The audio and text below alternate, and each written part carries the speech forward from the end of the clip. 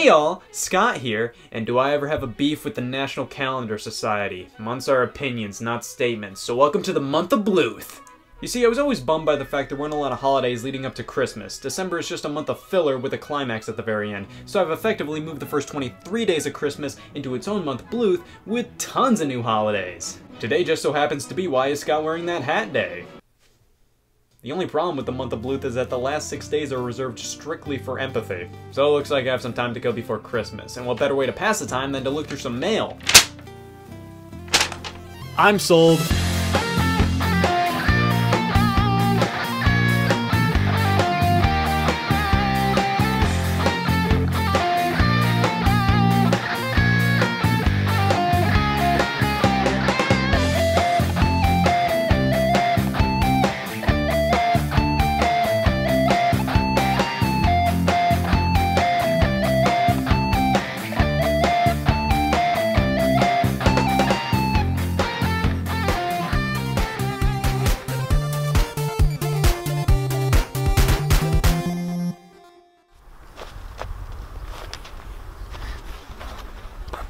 Yep, this is the one.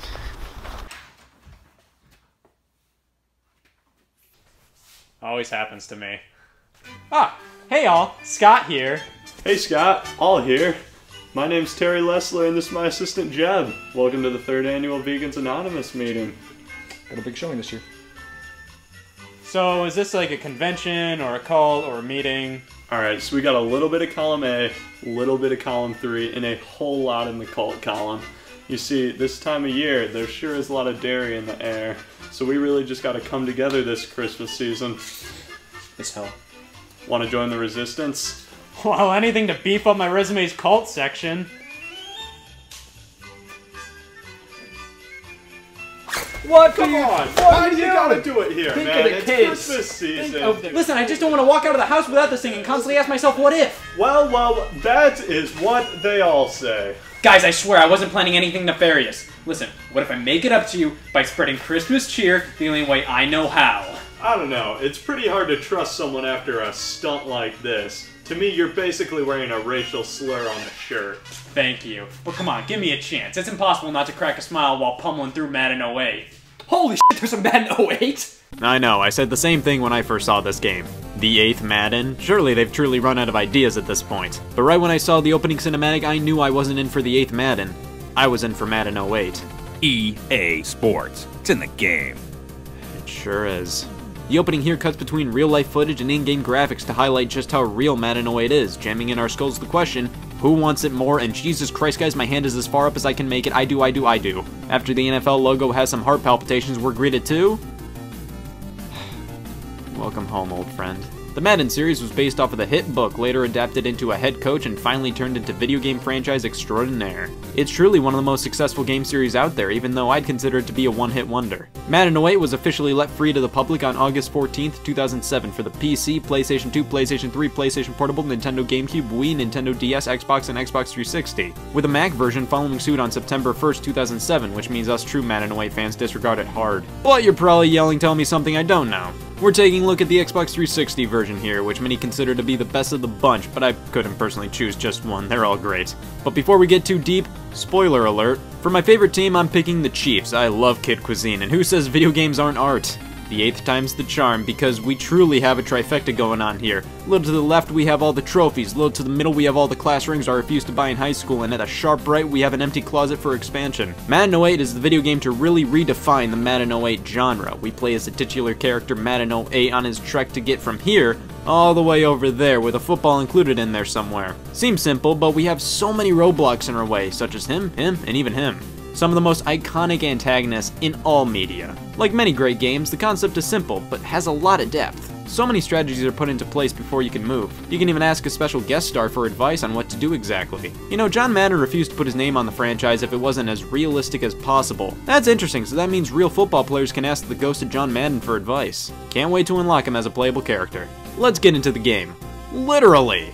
In the My Madden section, we have to bang out our own custom player. Everybody please welcome Hidden Valley, hailing from Tucson, Arizona. His favorite color is auburn. In terms of stats, Hidden Valley has the stiffest arm in the county and very little else. But what's Hidden Valley without his team, the Clacks? We can customize the jersey color, pants color, helmet color. EA, you've done it again. Madden 08 is the first time I could ever live out my fantasy of owning a football stadium named the Clack Dome. Wait, is this vegan? Sure as hell's a whole lot of pigskin for this to be vegan. If that doesn't do anything for you, then we can move on to another version. Next, we have 2007's Game of the Year runner-up, Madden 08 on the GameCube. Not as fully featured as its Xbox 360 counterpart, but if you can smell competency right now, surely you're getting a whiff of Madden 08 on the GameCube. It was the last game released on the console, and what a way to piss out. You see, this is the kind of game that needs to be re-released in HD on current game consoles. Hopefully if a re-release does well, we'll see a sequel to Madden 08. Wouldn't that be Madden 09? No. Madden 08 2. Madden 09 doesn't count. It was an overhyped, underwhelming, spiritual successor to a game that deserved far more. Anyways, the GameCube version oddly has a radically different user interface compared to the Xbox 360 variant. Doesn't make it any less magical. There's so much room for creativity tucked in this game. For example, here's Mr. Madden 08 running away from every number lower or higher than 08. You know what I'd like to see? Madden 08 the DS. You know, I don't actually have that version. The DS version? You don't have the DS version, you have to have the DS version! I mean, if it makes it any better, we can move over to the Wii one. The Wii one! At long last, we can feel what it's like to Madden 08 with the Wii's motion control capabilities. We can feel every Madden, every 08. This is truly a milestone. This is probably one of the more bare-bone home console versions of the Prophecy out on the market. Oh my god, I can't say something like that. It's Madden 08, just a bit simplified. Diet God is still God. The Wii version has a party mode that allows for everybody to join the craze. Only one Wii remote is required per player, and it makes everything way easier to grasp. With only a few flicks, you'll quickly understand Madden 08 is a right, not a privilege. The game is so smart with how it does everything. Even the credits are smart. They have these pockets of blank so you have time to breathe between the list of deities who made this. And on top of that, the music is phenomenal. You listen to that baby purr. Sounds f***ing dumb. Alright guys, alright, what's your deal with this? Why are you being so tart with this? Listen, man. Madden 08 just doesn't really speak to us. Whoa, how do you know those were my 15 least favorite syllables in order? Just a little too much Madden, not enough about my needs. Not really my thing. What?! It's just too real. Way too smooth, not for me at all. I just don't get it! It's Madden in 2007! The two perfectly meld together! What more could you possibly want? I don't know, something better? Hey guys, look what I brought! Holy shit, is that Madden 09? Ah!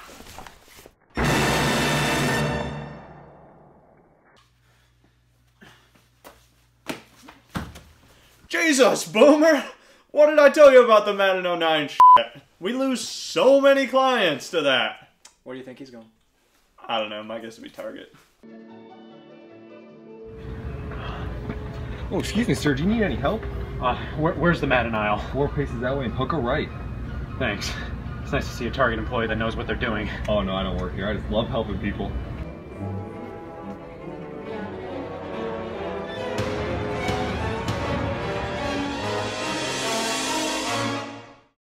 God, I love vegan bread. Pairs really with vegan coffee, too. It's so vegan.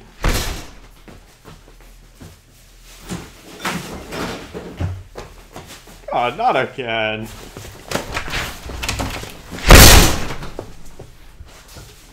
I locked it. Christmas is ruined. Should we check the trash bag? Nah, that would just be rude. Yeah, you're right. Hey, looks like I was diagnosed with stealing every copy of Madden 18 from Target out of spite-itis because I just stole every copy of Madden 18 from Target out of spite. People need to realize there's only one Madden that matters. There's enough Madden in this world, but not enough 08. Hey everybody, this is a pre-recorded news segment from August 2016. I'm just going to take a wild shot in the dark and say that all copies of Madden 18 are stolen from Target. Holy shit, I called it! Hey, we've gone viral! Of course, I doubt they'll ever find the stolen loot. The last place anybody ever checks is the white trash bag in the fridge at a Vegans Anonymous gathering. By the way, f*** those guys. Let's play some more Madden 08. 911, what's your emergency? Yeah, I'll call you back later. Every single copy of Madden 18 is gone from Target. I think we need to get You-Know-Who on the case. Think it's worth his time? Every single copy of Madden 18 is gone. We got a mission for you. I'm on it.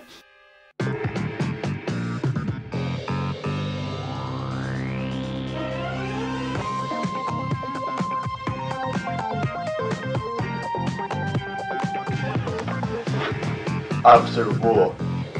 Steel Wool.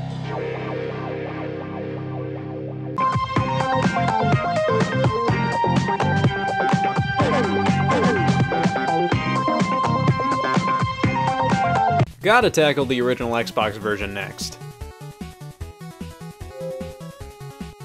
Huh. Really should have put a notice on the box before I bought this console. Anyways, that means it's time to crack out the original Xbox for this bad boy. And man, this is... Madden 08. Kinda like most Maddens on the console. Let's move abruptly over to the PlayStation 2 version. Which is Madden, alright. PlayStation 3, it's... Madden. Madden. Madden. Madden! What have I become? Turning to WebMD, it turns out I'm diagnosed with most peopleitis, which means I'm numb to Madden 08's effects. It's just a phase, however, don't worry. I'll be able to understand the differences between each version of Madden 08 and what makes it better than all Maddens in no time. But to aid me in my recovery, I've always feared this would happen, so I have my just-in-case Madden 08 loses its edge emergency bag on standby. This bag's scientifically proven to show me how well I had it off, with Madden 08 being my only Madden of choice. Ew. This is just hilarious. Hey guys, look what I brought. Holy shit, is that Madden 09? I don't know, man, I just feel overwhelmed with... I can't really understand why. Looks like I got a postcard. I'm gonna brush my teeth if you don't mind. Hey y'all, 911 here. We're just calling house to house and seeing if you personally stole all the copies of Madden 18 from Target. Listen, man, I don't have time for this. I'm brushing my teeth because of... Based on past experiences, that doesn't sound like you're brushing with toothpaste. Sounds like you're brushing with Raid. Not again.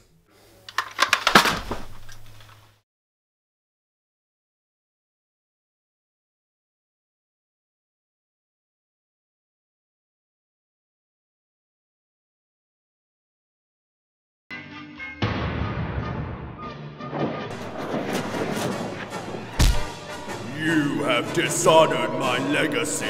Well, when you put it that way... Well, that was f***ing terrifying. Not that I would expect anything less from a raid buzz. But nothing's more terrifying than the post-raid buzz. Hey, check this out. The Madden-o-meter's off the charts at the VAG, and the 18-o-meter's not too far off. That might be where the stash is. Is Officer Wool on his way there? Knowing him, he should be close. Oh, shit. He's just been driving around in circles for the last half an hour. Let's just go there ourselves. Freeze, you get on the ground, you scumbag piece of shit! Nope. No sign of Madden 18 here. Wait, remember the last Madden scandal? Shit! Check the fridge! Why? Why did you do it? That is embarrassingly vague. Stealing Madden 18 and blaming out a bunch of vegans. Oh! That! Well, you see, they didn't like the right version of Madden, and I'm not really fond of the new version of Madden, so killing two birds. No stone involved, though. That's just too messy. Who even are you? I am Luis Castillo, the cover athlete of the Spanish version of Madden 08. You should feel overwhelmed with guilt for your actions. You have stolen various copies of our franchise's newborn and have blamed it on the innocent. I don't feel guilty. I did the world a favor by ridding it of all 18s, and those pesky vegans deserve to take the blame if all they like is Madden 09 and can't see why Madden 08 is the best one. America can finally rest easy knowing the Madden 18 bandits have finally been caught. 200 copies of Madden 18 have been found in a white trash bag in the fridge of the 3rd annual Vegans Anonymous gathering. The following footage has just surfaced. You don't know. Shut up! Where's the f***ing 18? I'll f***ing shoot you then! Where's the f***ing talking to you? I might be wrong, but I'm f***ing dead! Huh? You will die! I'm gonna go outside for a bit. Want a bite? No thanks. What's got you down? Madden 08 shit. Oh, I've been there. I mean, it's so hard, man. I know it's the best. Why doesn't anybody believe it? Well, that's your belief, but I'm personally more of a Madden 13 guy myself. You But you can't expect people to believe in what you believe. What's the point of beliefs if there's only one thing people can believe? I'm an asshole. Lewis, I was wrong. I'm gonna make this right. Where are you going? Probably to jail for an undiscernible amount of time. See you later.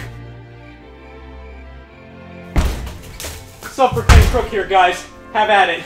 Didn't you hear? Madden 28 was just announced. The price of Madden 18 has dropped tenfold. I guess this means you can steal as many Madden 18s as you want. Thank you for your service. Godspeed. This just in. Madden 28 has just been announced. Leave it to EA to make this the best Christmas yet. The Madden 18 bandits have now recently been transferred on the FBI's Most Wanted to the Who Gives a Piss section. If you see these people, please, at all costs, don't give a piss. I'm sorry. I got carried away with the whole concept of Madden 08. It just means a lot to me. Listen, I mean, you guys like a different Madden. I'm gonna have to learn how to respect that.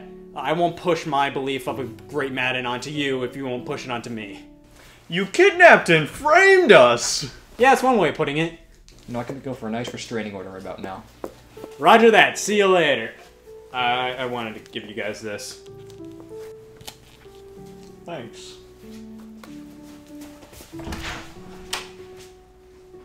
F that guy.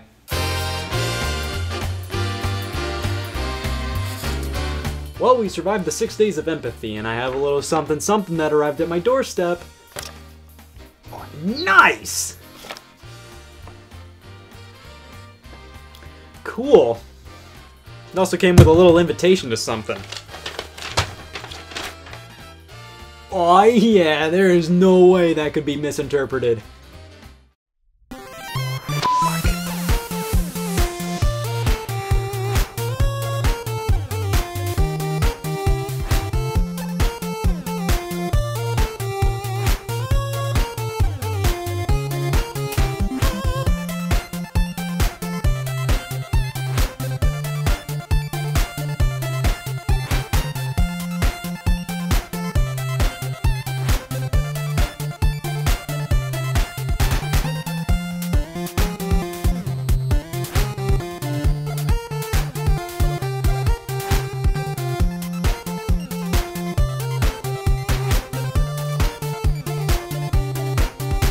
Hey all, Scott here. I'm legally obligated to state the following. 3 hoes and a Merry Jesus birthday is on December 25th. Christmas is almost here! The time of year all about facial hair and obesity and whatever the hell a Yuletide is. But most importantly, it's about the joy of getting a Red Dead Redemption 2 Collector's Edition that includes everything except Red Dead Redemption 2.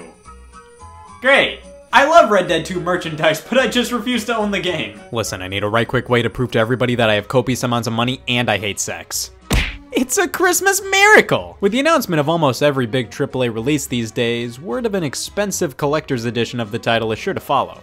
Ah, the collector. Hey! A steaming pile of virginity who cares deeply about how his Yo-Noid cartridge looks. Almost every pop culture medium has collectors, but I'd argue video games are a special case. They're inherently collectible. Many titles can only be played on specific hardware, sometimes with specific accessories. Couple that with the fact that video game preservation simply hasn't been taken as seriously as other artistic mediums when it deserves and needs to be, and hopefully you can see why I, alongside many others, find collecting video games to be a fulfilling hobby. And it's pretty obvious, video game publishers know this, and thus offer limited versions of their games, coming with all sorts of this. I think the first collector's edition most people remember was The Legend of Zelda Ocarina of Times, which was a value-soaked box. It came with a gold cartridge. You don't see that every day. Ever since that release, collector's editions, limited editions, special editions, whatever you want to call them, have gotten increasingly popular for publishers to offer. It can be fairly pricey in comparison to the standard releases, so when one is announced, it's fair to ask, alright tough guy, why should I buy this? Well, luckily, I got an early Christmas present in the form of a bunch of irrelevant collector's editions, so let's take a look at them all and see what it takes to be a good collector's edition. Alright, what do we have here? Oh,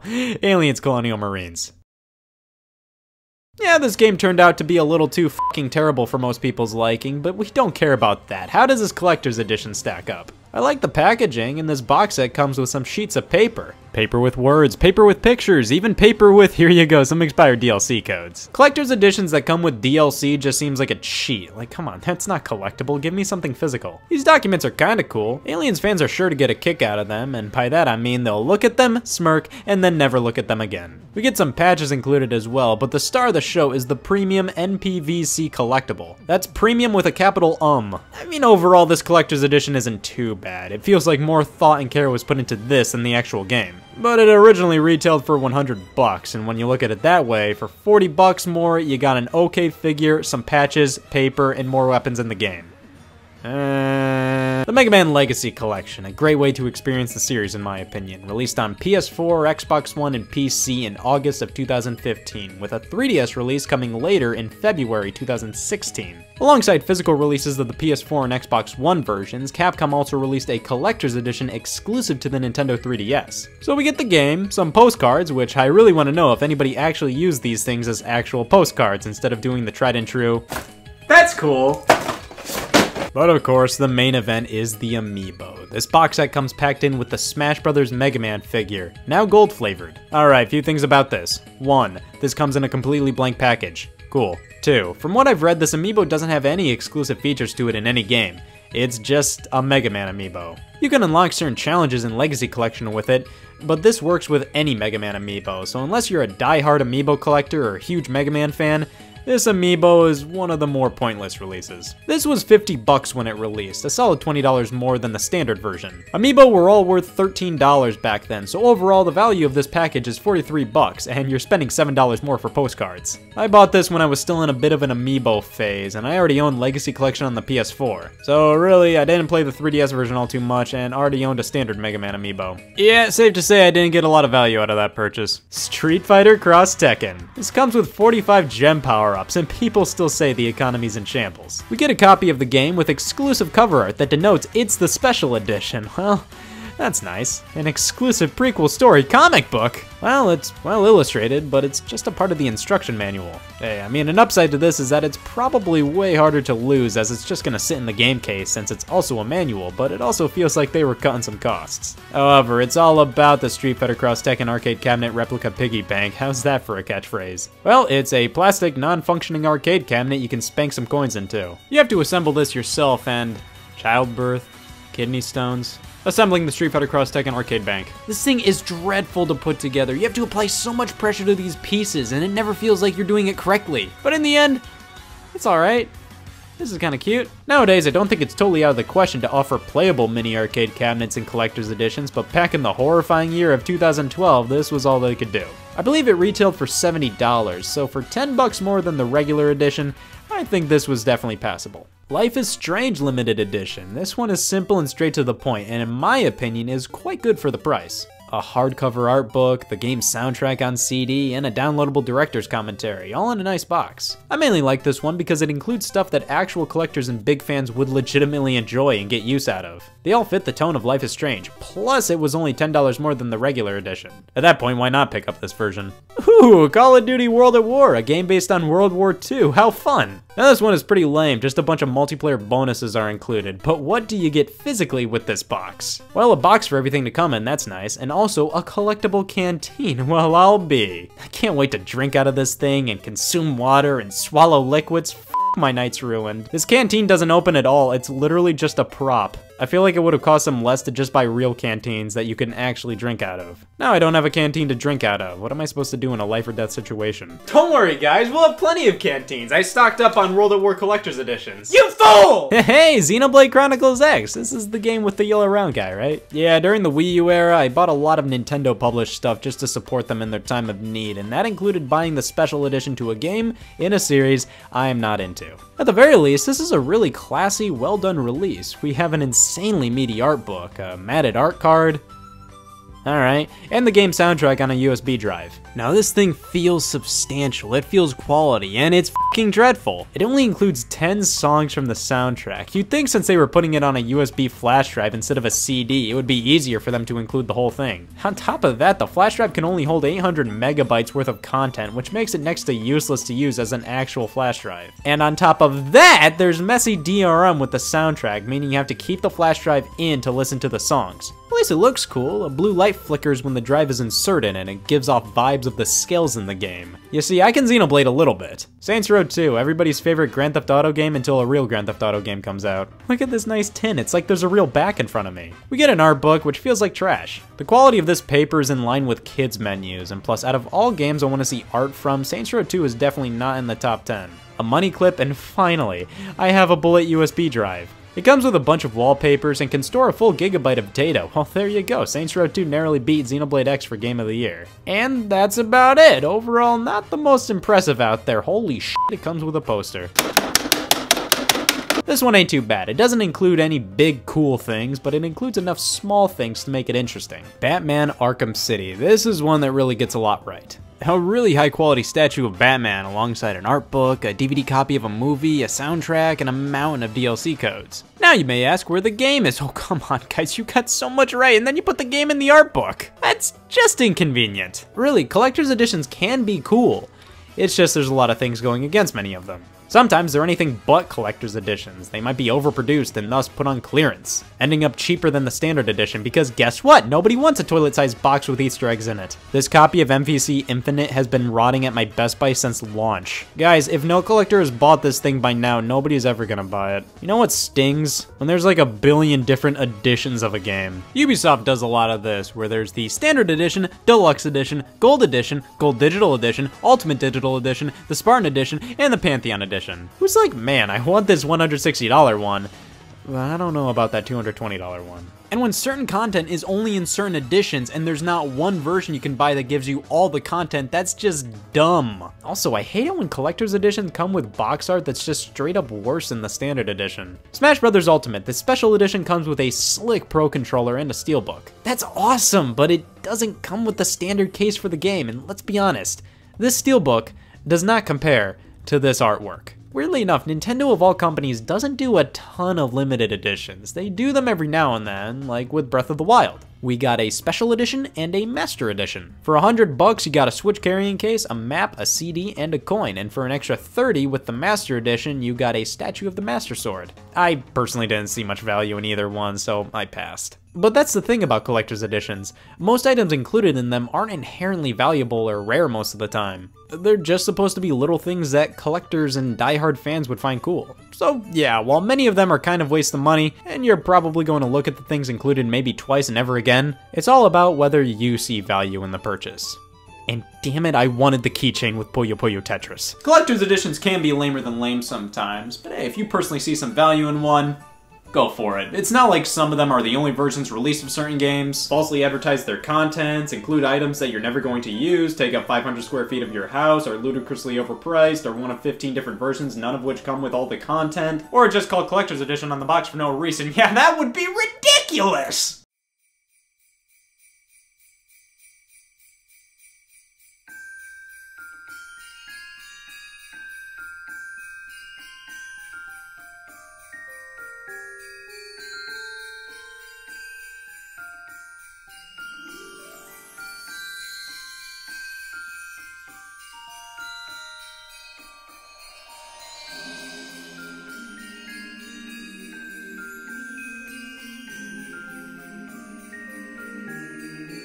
This is the story of a boy who talked about stupid Nintendo games. Ever since 2017, he's done it 149 times and shows no sign of shame. Every single week he'd go Madden 08 this and Fling Smash that. It's really impressive how many sentences he could start with hey all. Any professional could make the argument he's gone off the deep end, but I think it's just how he's always been. He just enjoys talking about these things regardless of what situations he gets himself into. Plus, he buys a lot of stuff, like a lot of stuff, and he stated on multiple occasions he evades taxes. Like, Jesus Christ, I think he does it for fun! But with the Christmas season upon us, his passion may have finally brought him towards a bit of a crisis.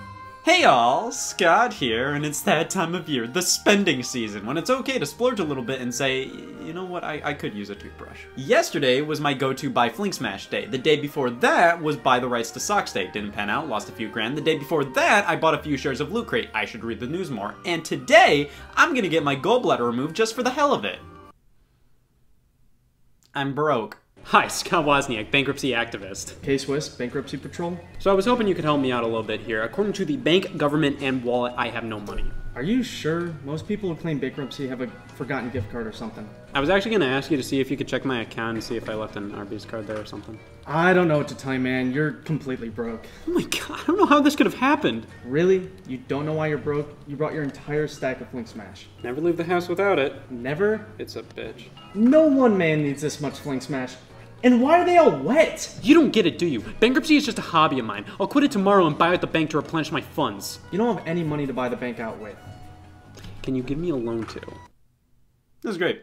Right before Christmas too. Is bankruptcy a crime now? Is it illegal to be worthless? Well, if it is, I'm f***ed. Now, I did come to an agreement with the bank.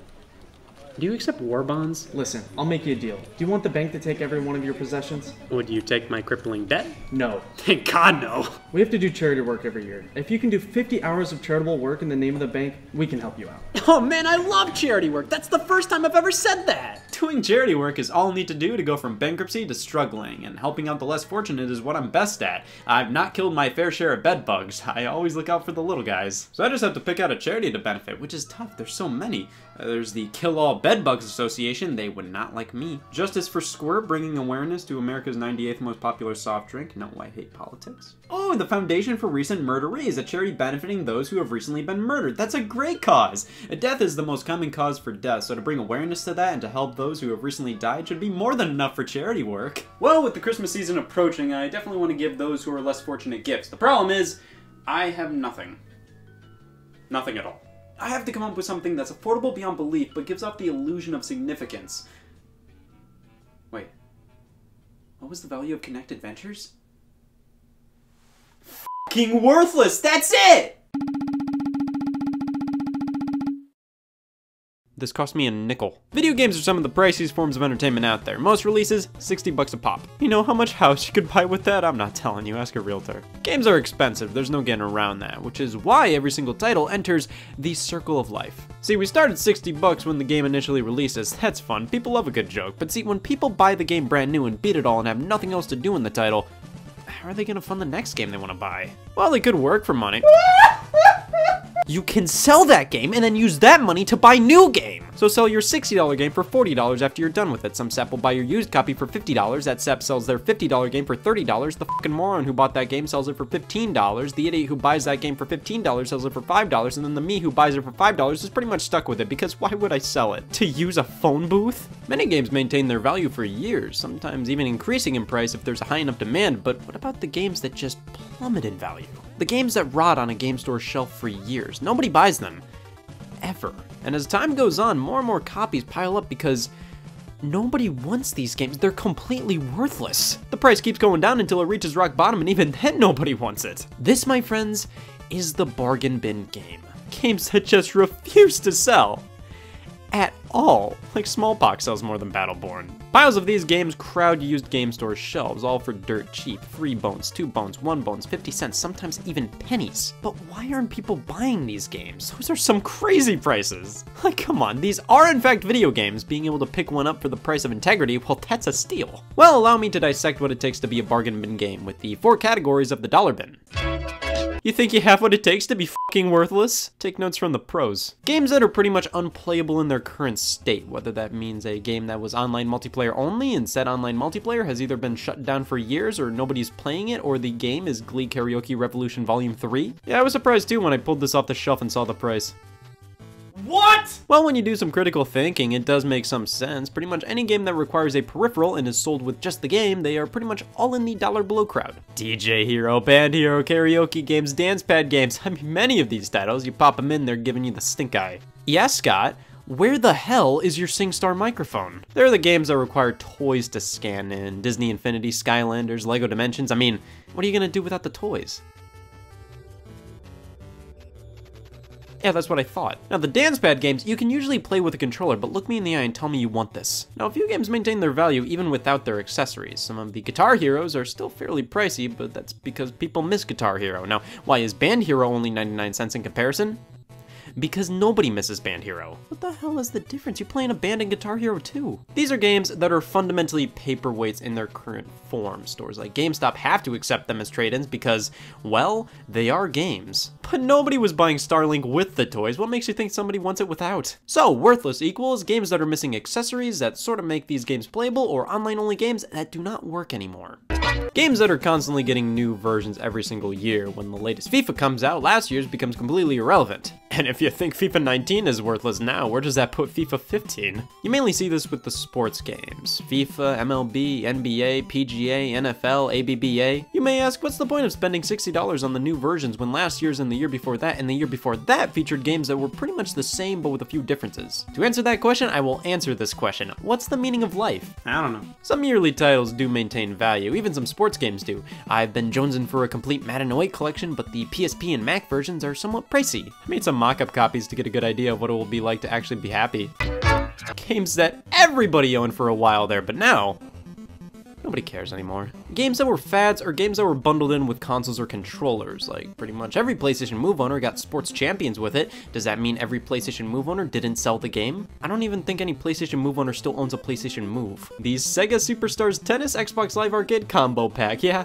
These were included with a ton of Xbox 360s, which meant a metric 70% of Xbox 360 owners didn't want the games because GameStops are made of these games. Peel off the wallpaper, you'll find them. Now, of course, there's also the fad titles, games that nobody wants to play anymore because nobody wants to play them anymore. Kinect games and Wii Party games. Like, I don't even think the developers want these.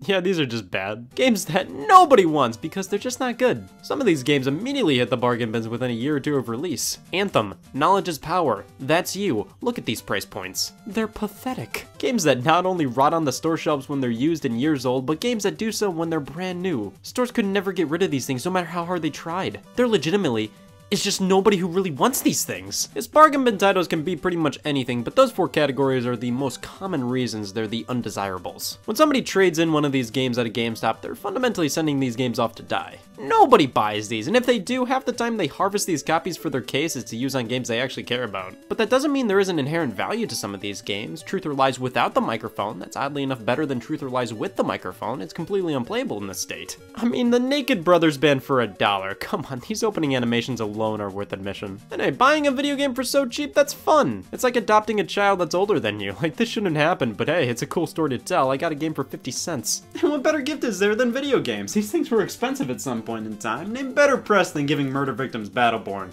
I should really do something big for these guys. I'll throw a charity gala. I just need to find a way to fund it. Can I take out a loan? What the f is wrong with you? I'll just sell something. The only question is, what? I could sell Ridge Racer 6. That's not f***ing happening. I'll never sell my copy. I'm broke, not stupid. Well, I'll just look up how much debit cards sell for.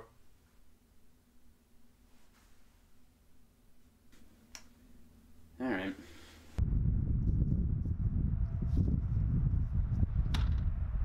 Welcome to Scott's Charity Gala for Recent Murderies, a place where we address certain problems in this world with kindness. Not ready yet. This is gonna be the greatest charity event of all time, and I'm not just saying that to ensure the bank doesn't repossess my items. Listen, man, we need some great press. This event needs to be stellar. We want to see some happy murder victims. Oh, you don't have to worry about that. I got a secret weapon. Spree flavored candy canes. Cashier told me it would be a hit. I may have banked too much on this. Alright, food, spree, presents. I think we're ready. Welcome, murderees, to the first centennial charity gala for recent murder victims. I knew it was a good idea getting murdered. Oh yeah, we all went to that dinner party together, got murdered, got treated for it. How was all that? Well, have you ever died? Not personally, but I'll get around to it eventually. This is great. I know these guys. We all went to Chet Chef's dinner party. Great food, ended in murder. But everybody was diagnosed with murder except for me. These guys got treated, and look at them now. But that's the thing, they all survived, and they all already like me, so I just have to make sure they rave about this gala, so I'm just gonna try to sweeten the deal for all of them. Terry and Jeb, vegans. I laced their meat with tofu. Rex Mose, school dance chaperone. I color coordinated all the things that aren't beer so he knows what he should and shouldn't eliminate. Wendy's employee, Wendy's employee. I heckled some Arby's drive-thrus before I came here. I didn't even know he was coming tonight. It works out perfectly. Listen, these guys have seen it all. It must have been hell to go through the recovery process after being murdered, but it'll all be worth it after they get their gifts. Hey, there's my favorite murder victims. Hear that? We're his favorites. How are you guys liking the gala so far? I hate it. Reminds me when I got murdered. How? That. What am I supposed to call you guys? I'm a big proponent of the term hospital junkies. Well, I'm more of a fan of the term charity messiah. What are you talking about? That describes no one in this room. What's wrong with him? Oh, you see, well, he is simply bludgeoned to death, but at the hospital, the doctors wrongfully diagnosed him as a burn victim. Can't you just take them off? Not if he wants to recover. Well, I think it's a good time to make my speech. The holiday season is one of the greatest yet most stressful times of the year, whether it's because of money problems or getting murdered. It's easy to forget the true purpose of Christmas time. It's to set aside our differences and enjoy the company of each other, to express gratitude and empathy to those truly special in your life and to those in need, regardless of any differences that separate us all. This event is in support of the Foundation of Recent Murderies. My colleagues, Terry Lessler, Jeb Jab, Rex Mose, and Wendy's employee were all recently murdered and are now in recovery. I truly cannot think of a greater pain to endure. Maybe gout. I propose a toast. This event had a single sponsor, being Ice Mountain Mini Bottled Water. When you're thirsty but not that thirsty, Ice Mountain Mini Bottled Water available now. So please, raise an ounce. To you. Merry Christmas. Jesus, that tastes small. So to end things off, to make your insufferable pain more fun, I got you all gifts. Is it a cure for 0-degree burns? Oh, even better. Listen, take them, open them up, and let me know when you guys forget that you were totally murdered a few months back.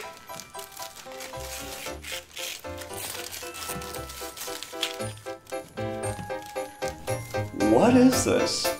We got American Idol on PS2. It's $2.99, of course it blew. Karaoke Revolution with no microphone, that might be fun. DJ band and Guitar Hero, just the games, price point zero. Games are games, ignore the fuss. FIFA there and everywhere. 99 cents, that's not even fair. Skylanders, it was just a phase. I turned these copies into a maze. Lego Dimensions that really exists? I guarantee you, it was a miss. Games that are the anti-ass. Just take paddleboard, you swine. Play it before it goes offline. Madden 16, 17, 18. Not as good as 08, pretty blatantly. But who cares? It's at a great price. Presents that'll make anybody say nice. Gifts with value and some class. It's a bargain in Christmas. Yeah. What the f? Pretty cool, right? Those are games. Video games. And I gave you like 50 of them. Yeah, but these are terrible. I feel like I've been murdered all over again. Is this even legal? Guys, I'm sorry. I just didn't have enough money for gifts. That's all I could have done. Oh, you didn't have enough money for actual presents, but you had enough money for that sign? Honestly, I've had that in my trunk for years. What even is this? That's NBA Live 14. Well, knowing that makes this present worse. I've been murdered far too many times to accept Lego Dimensions for Christmas. And what am I to do with all these Maddens? 25, 15, 16, 08? You son of a bitch! You son of a bitch! Whoa, alright, we weren't the ones who just give out trash for Christmas. Well, excuse me for loving bankruptcy. I'm only doing this to get out of the hole. Well, you're only doing this for the money? And you gave us Battleborn? I'm sorry, okay? Listen, let me try to make it up to you. Terry, Jeb, have a burger. We're vegan. Yeah, I know, no cheese. Listen, just stop, okay? What's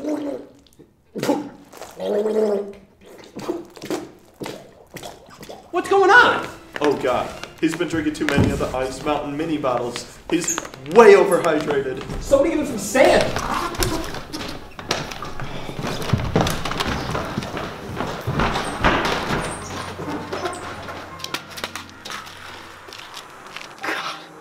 I try to do something nice for them, and they blast me for it. They hate me. The charity event's gonna bomb. The bank's gonna take all my stuff. Scott. What? Scott. Sounds like Chet Shaft. It is I, the ghost of Christmas Shaft. Chet, everybody else who was murdered at the dinner party recovered. You were murdered, and you Were murdered. I just died. Oh man, you're a ghost. You can answer this. Would it be vegetarian to eat a ghost cow? What kind of question is that? So picture this, right? Standard cow, kill it, eat it, the American dream. But like if a ghost cow appeared before me like you are right now and I harvested it for its ghost meat, like I'm eating a cow, but I didn't kill a living thing to eat that cow, so what would it be? I've only been dead for a few months. I'm not a professional ghost yet. I just do it on the weekends. Well, why are you here? Because I'm a ghost and you need help. Let's talk. Seriously? This is my work to him? Connect Adventures? I'm a Wendy's employee, for God's sakes. Yeah, you know, I'm sick of people assuming I want NHL 16. Like, stop! Guys, look at this.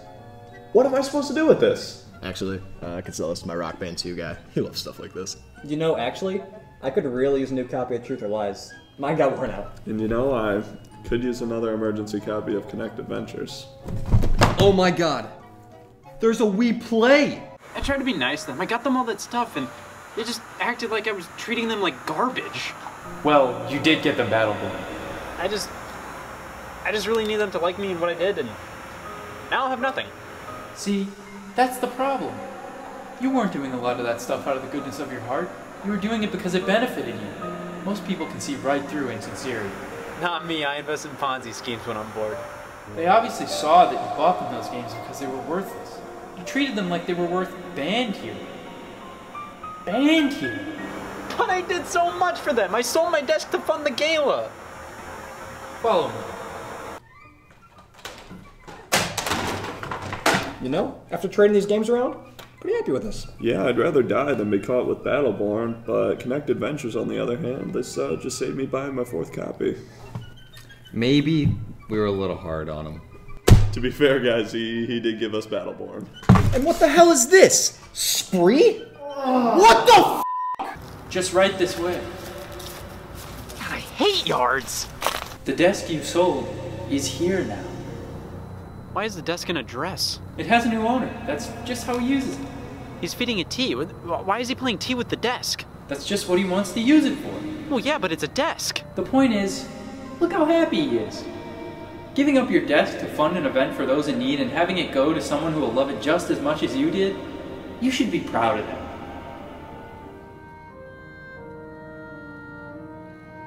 You know, even if we didn't like some of these gifts, we found some we did like.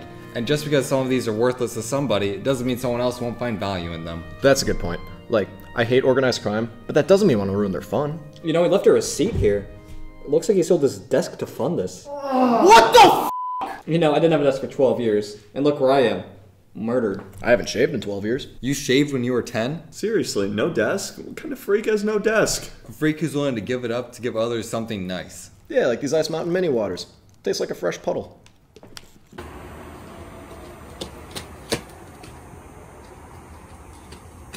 I don't know. They already hate me. What's the point? Hey, Scott, let you know, man, just listen sometimes. You gotta do things to make it all right, man, regardless of how hard they just make it be. I don't know who the f that is, but thanks.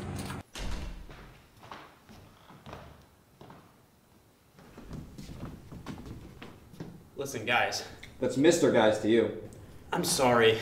I treated you all like you were worthless, and that's just not the case. Sure, I started doing this to get out of bankruptcy, but I realized there's so much more to this than just what benefits me. Well, we want to apologize also. We should be more grateful for what we were given, and we were way too harsh at first. And to be quite honest, this copy of Connect Adventures really hits the spot. Yeah, and I needed some firewood, and, you know, Skylander Supercharged is just that. I didn't know what I was doing on Tuesday, but now I know. And DJ Hero 2 makes a pretty mean plate. We know how much you went through to make all this for us, so we wanted to get you this. Madden 08 on the Mac! And this. Madden 08 on the PSP! And this. The 08 collection for the PC! And this. No, I'm good. Oh my god, I finally have all the Madden 08s! Scott, sound like you did good, man. You did good, bro. Vince Young! You really did it. Keep up the great work, man. We all proud of you, man. Yes, of course. You're so much smaller than I expected you to be. Is he okay? Yes. You might be dehydrated. I know just the trick. Oh.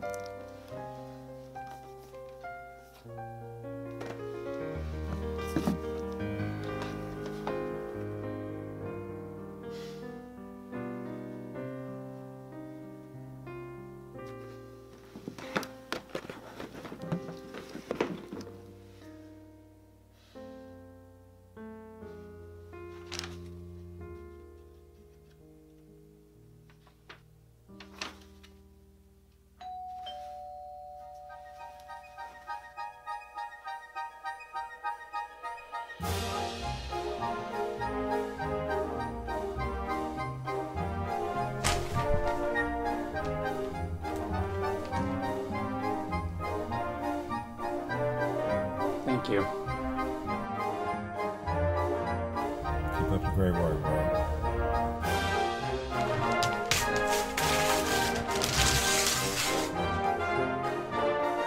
It's missing a leg. It's close enough.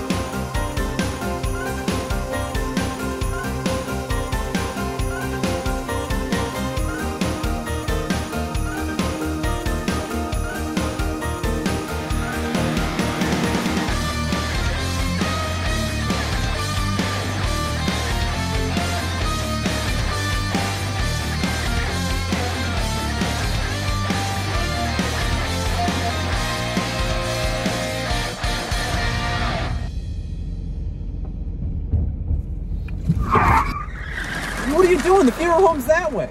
We're not going to a funeral. I knew that was the only way to get you in the car. What the hell? I bought new shorts for that. You've been going down a bad path lately. How lately? About the past 23 years, give or take. I can't help what I did as a fetus. I'm sorry. You took me from my apartment just to drive me back to my apartment? Breaking and entering isn't as fun if you know what's happening.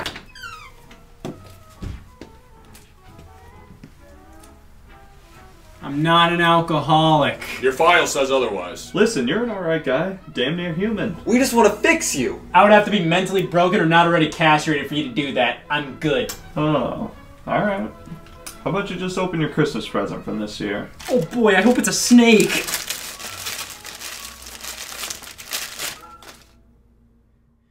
What the fuck? Somebody shut him up with some duct tape. On it. What the hell? What could possibly be wrong with me? You're not an RPG guy. I thought that was my race. Nope, my bad. Got them mixed up.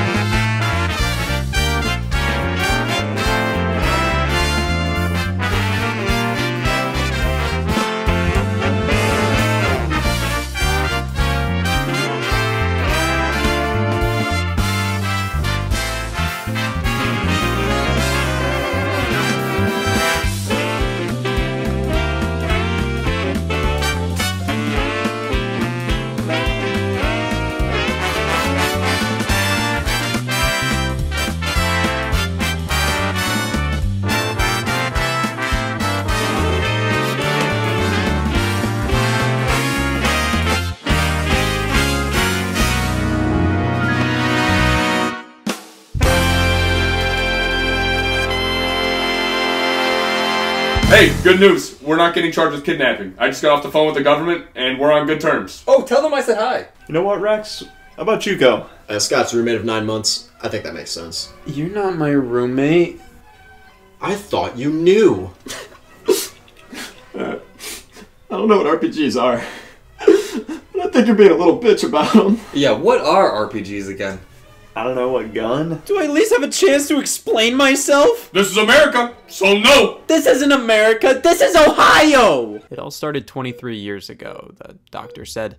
It's not an RPG fan. Contrary to popular belief, I didn't always play video games, which is why there are no records of me prior to 03. This was the year I truly started playing video games, so pretty much the year I was truly born, which you know what that means. I'm a minor. I remember my first experiences with the medium being in the arcade. You know, you go to the laundromat as a kid and you're a big fan of the dryer, but then as soon as you lay eyes on the Galaga in the corner, well, the laundry fandom lost a member. The classics, Pac-Man, Ms. Pac-Man, Galaga, these were my favorites, so you know I'm fun at parties. My first video game experiences, and to this day, they're some of my most beloved titles. Sort of lame to say. Saying you love arcade games and your favorite is Pac-Man is like saying squares are my favorite boxes. Like, yeah, it's true, but who cares? It's such a basic answer. Anybody who hears you like arcade games wants to hear something more elaborate or obscure, but I'm not gonna say I give a shit about clacks for respect. I love those old Namco classics. They were and still are some of my favorite experiences. They're so simple and are pretty much the same song and dance every time you play them, but their gameplay never gets old. Around this time was when I discovered the Nintendo Entertainment System. It was hooked up at my grandma's house in the den area. I remember distinctly a goldfish cracker was lodged in the cartridge slot. Yeah, try it, it works. This was my cousin's old system, and he left it there alongside a shoebox full of games.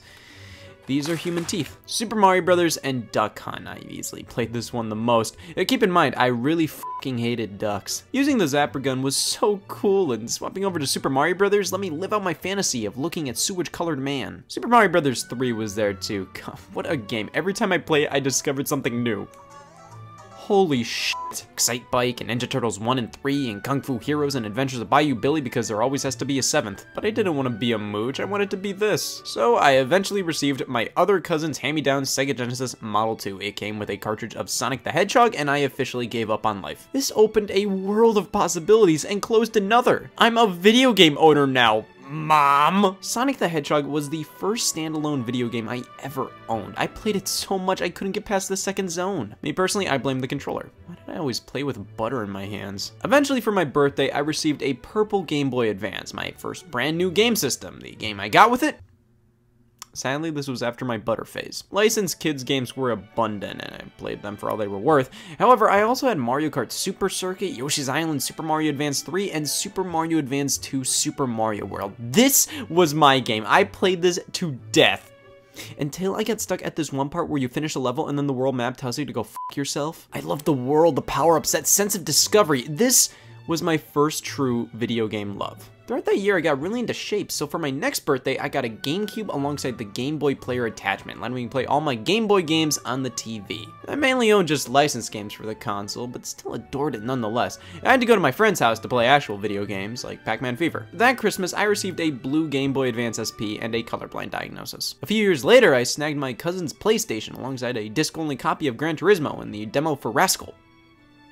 I didn't play this much. 2007, I got a Nintendo DS Lite, and by 2008, I got my Wii, and I played so much Wii Sports and Wii Play, Mario Galaxy, Smash Bros. Brawl, GoldenEye 007, Mario Kart Wii, WarioWare Smooth Moves, alongside discovering my love for the history of gaming. I could download classic titles with this system, even the ones I played at my grandma's house. There was no need for her anymore. That was roughly my childhood gaming experience. After this, while I still received some game systems as gifts, I was a lot more conscious of the stuff I wanted. I wasn't as dependent on whatever my parents thought I might like. I knew I wanted a Wii U because it was better than wanting meth, but I didn't even scratch the surface of all the Nintendo 64 I played at others' houses, each and every game I owned and what they meant to me, how I played and couldn't get past the first level for dozens of hours of Frogger's Adventures on Game Boy Advance, a 40-minute long game. But hopefully this gave you a good idea as to what I was raised on, what games and consoles made me who I am today.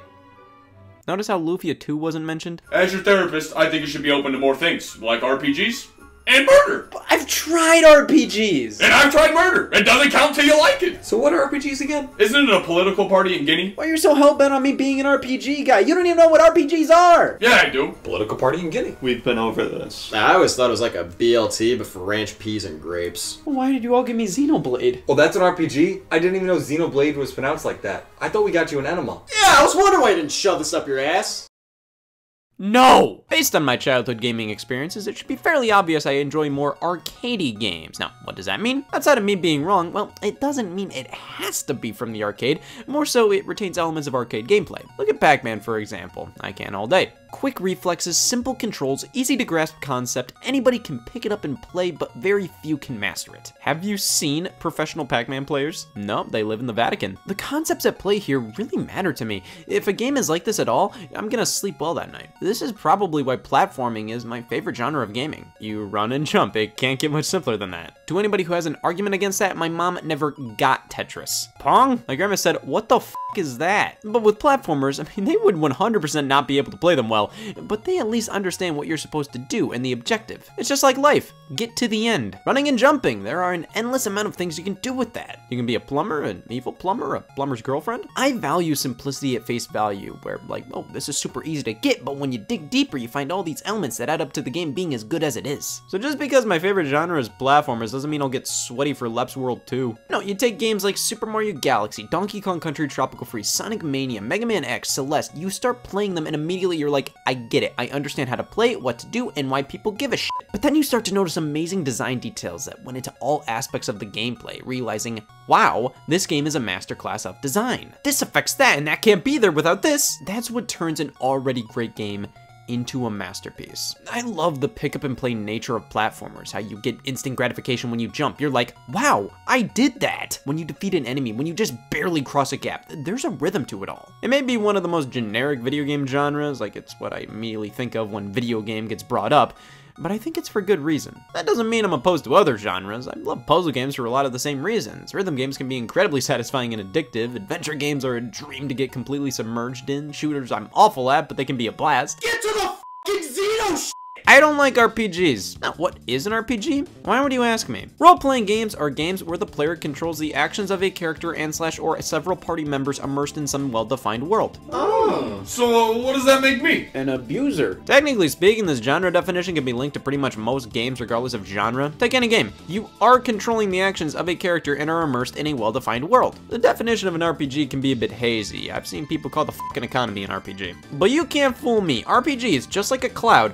I know one when I see it. Oh, there's no debate. Let us go into some of the characteristics of traditional RPGs. Number 1, elf shit. Fantasy is generally the go-to genre of the genre. It kind of stems from the origins of video game RPGs, which were tabletop RPGs like Dungeons & Dragons. I'll stick to Yahtzee. Of course, an RPG can be set in any kind of world, but just like how puzzle games love the colored shape trope, fantasy is the go-to here. And there's nothing wrong with that. Some of my best friends are a fantasy. So what's the big deal? I love fantasy, put that with 3 letters, I'm sold. Yeah, seems to me you don't have much of an argument here. Like Stalin. Stalin f***ing hated RPGs, but loved Donkey Kong Country Tropical Freeze. Yes, absolutely. Yeah, okay, so we're on the same page.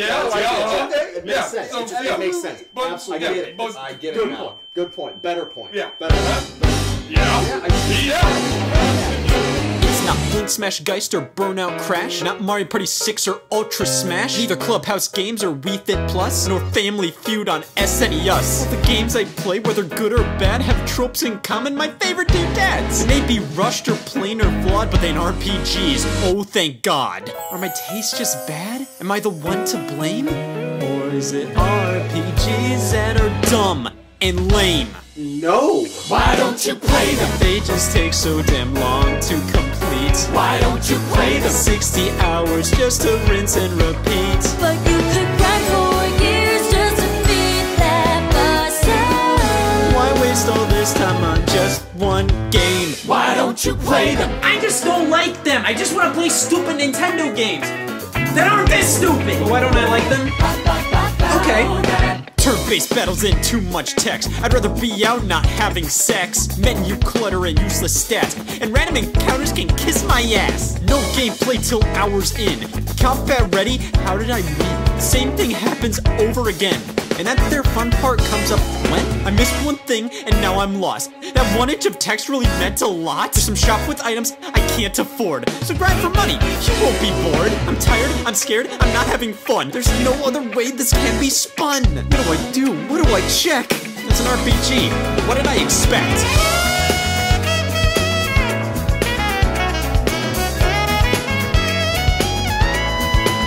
Why don't you play them? They're so good, though. Listen, guys. You can have opinions. Why don't you play them? They're not my style.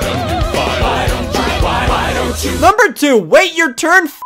The de facto setup for RPGs most think of is the turn-based RPG. I don't want to wait to be disappointed. This isn't a pregnancy. So let's look at how a turn-based RPG works. You're exploring this vast world and experiencing a story as it unfolds. That's the point of most RPGs, to create a universe that you want to get lost in. Tell a story unlike any other with some of the most memorable characters out there. This is why video games are such a popular medium to tell stories through. You are a character. This story is happening to you. Your friends in the game start to feel real if it's done right. Most role-playing games heavily depend on an engaging story, and of course stories need conflict, so what happens when danger strikes? Well, I'm walking around enjoying myself thinking, what's next? Homicide. Here's a list of things I can do. I can attack, I usually perform some special ability like existence.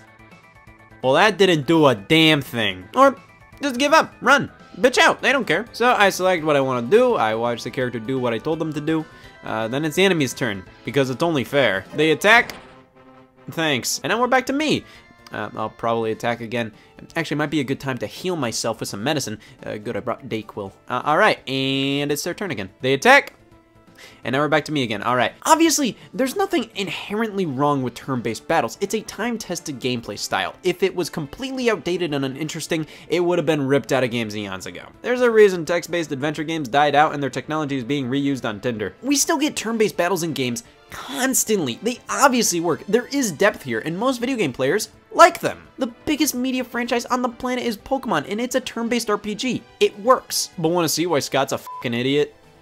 I can see it! So the point of a role-playing game is to make me feel as if I'm playing a role. If I'm supposed to be immersed as this character, why are battles set up like this? This is potentially the worst way to immerse me in an experience. When would my mortal enemy bat number 4 wait for me to pick an attack and then let her rip? Why would I give them a chance to hurt me? That's just counterproductive! In going through my list of attacks I can perform, it doesn't make me feel like I'm the one performing them. It feels like I'm commanding that character to do it. Turn-based combat almost feels at odds with the rest of what these games are trying to do. If it's trying to make me feel as if I am the character, going to the extent of having me name them myself, why are the battles like puppet shows? Well, I guess you could view RPGs as a performance. The origins of tabletop RPGs, you announce everything you're doing as if it's a book being written right there on the spot. So there's some showmanship to it all. It's a role-playing game, so it's like these are actors taking on the roles of these characters.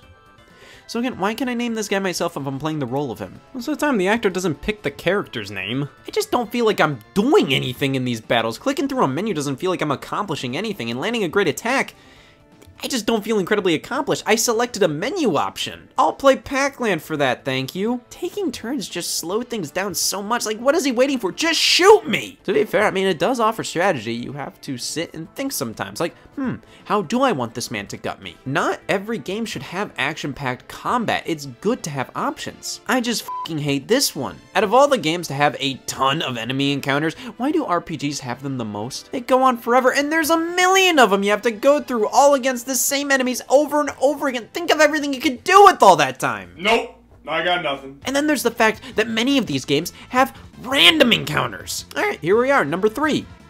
Oops! Oh good, I try to make my way from point A to point B, but I'll randomly be forced to partake in a battle. I don't even see the enemies when I run into them. Like, what's the context of this happening? Oh wow, here I am. Hey.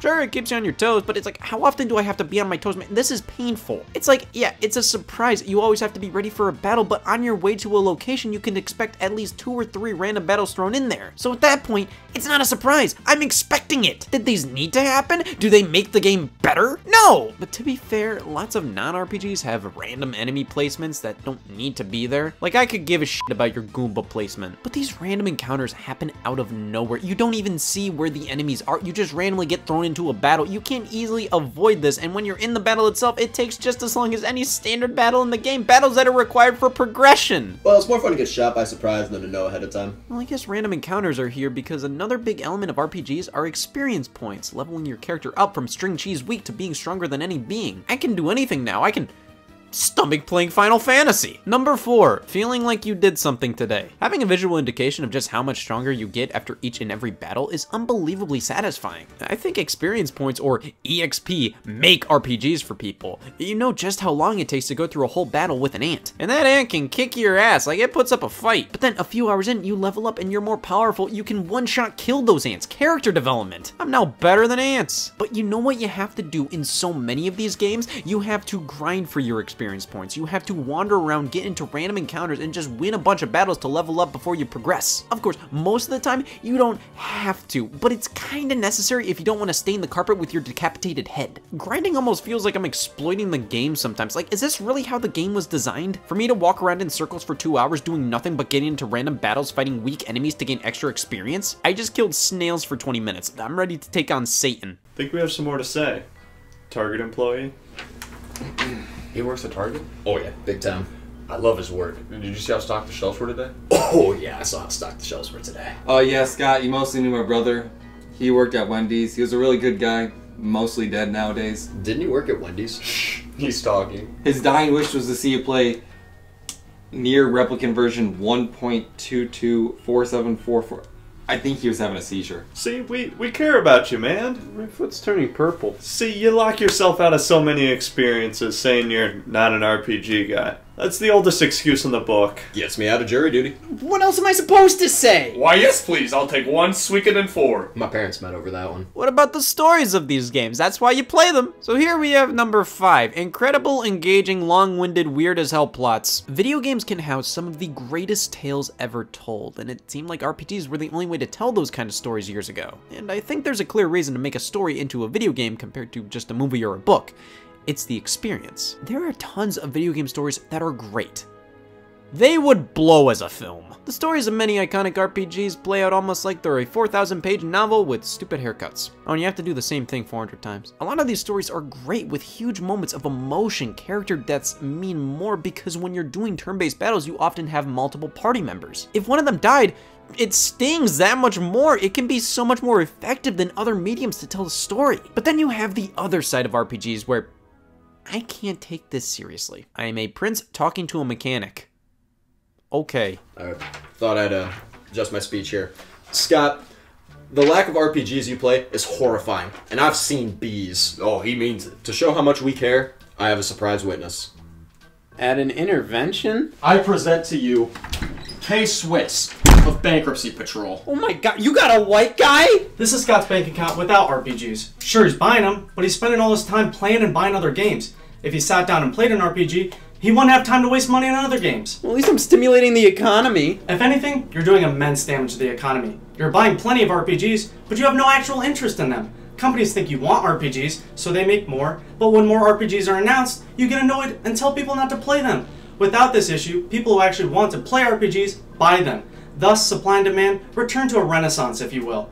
We call this issue the Scottless economy. With you actually playing RPGs, we call it an economy. You son of a bitch, I love the economy! Now we have one of the big ones. Number 6. These games never fucking end. My god, why do these take so long? Role-playing games are generally on the longer side of things. At the least, they can usually run you 20 hours from start to finish. As somebody who really just wants to experience as many video games as possible, why would I want to play one 50-hour game when I could play 5 10-hour ones? I know many want games to be as long as possible. I saw people complain how Final Fantasy VII Remake was only 30 hours. My weekend's 48 hours, what am I going to do with that extra 18? I don't know, I personally get a little turned off when I hear how long a game is. I've never been a big, I better be able to squeeze this many hours out of a game kind of guy. But I totally understand if people are like that. It's just, I don't care. If a game's 10 hours, that sounds like a pretty sweet length to me. But RPGs are so long because they have so many battles, and so many of those battles are the same things over and over again. It's just the amount of time I spend in these games, I don't feel it's justified. And then we have number 7.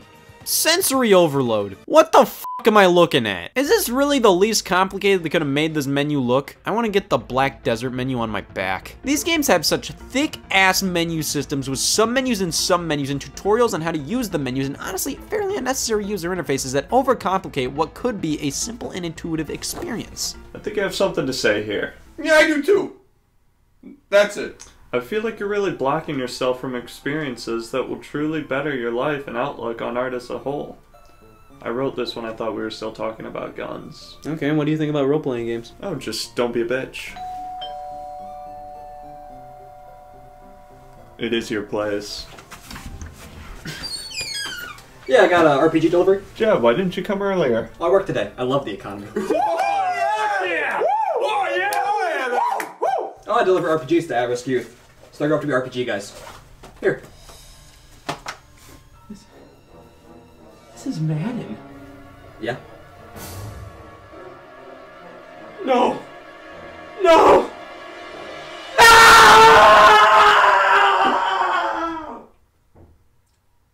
Anybody want to rent the second room here?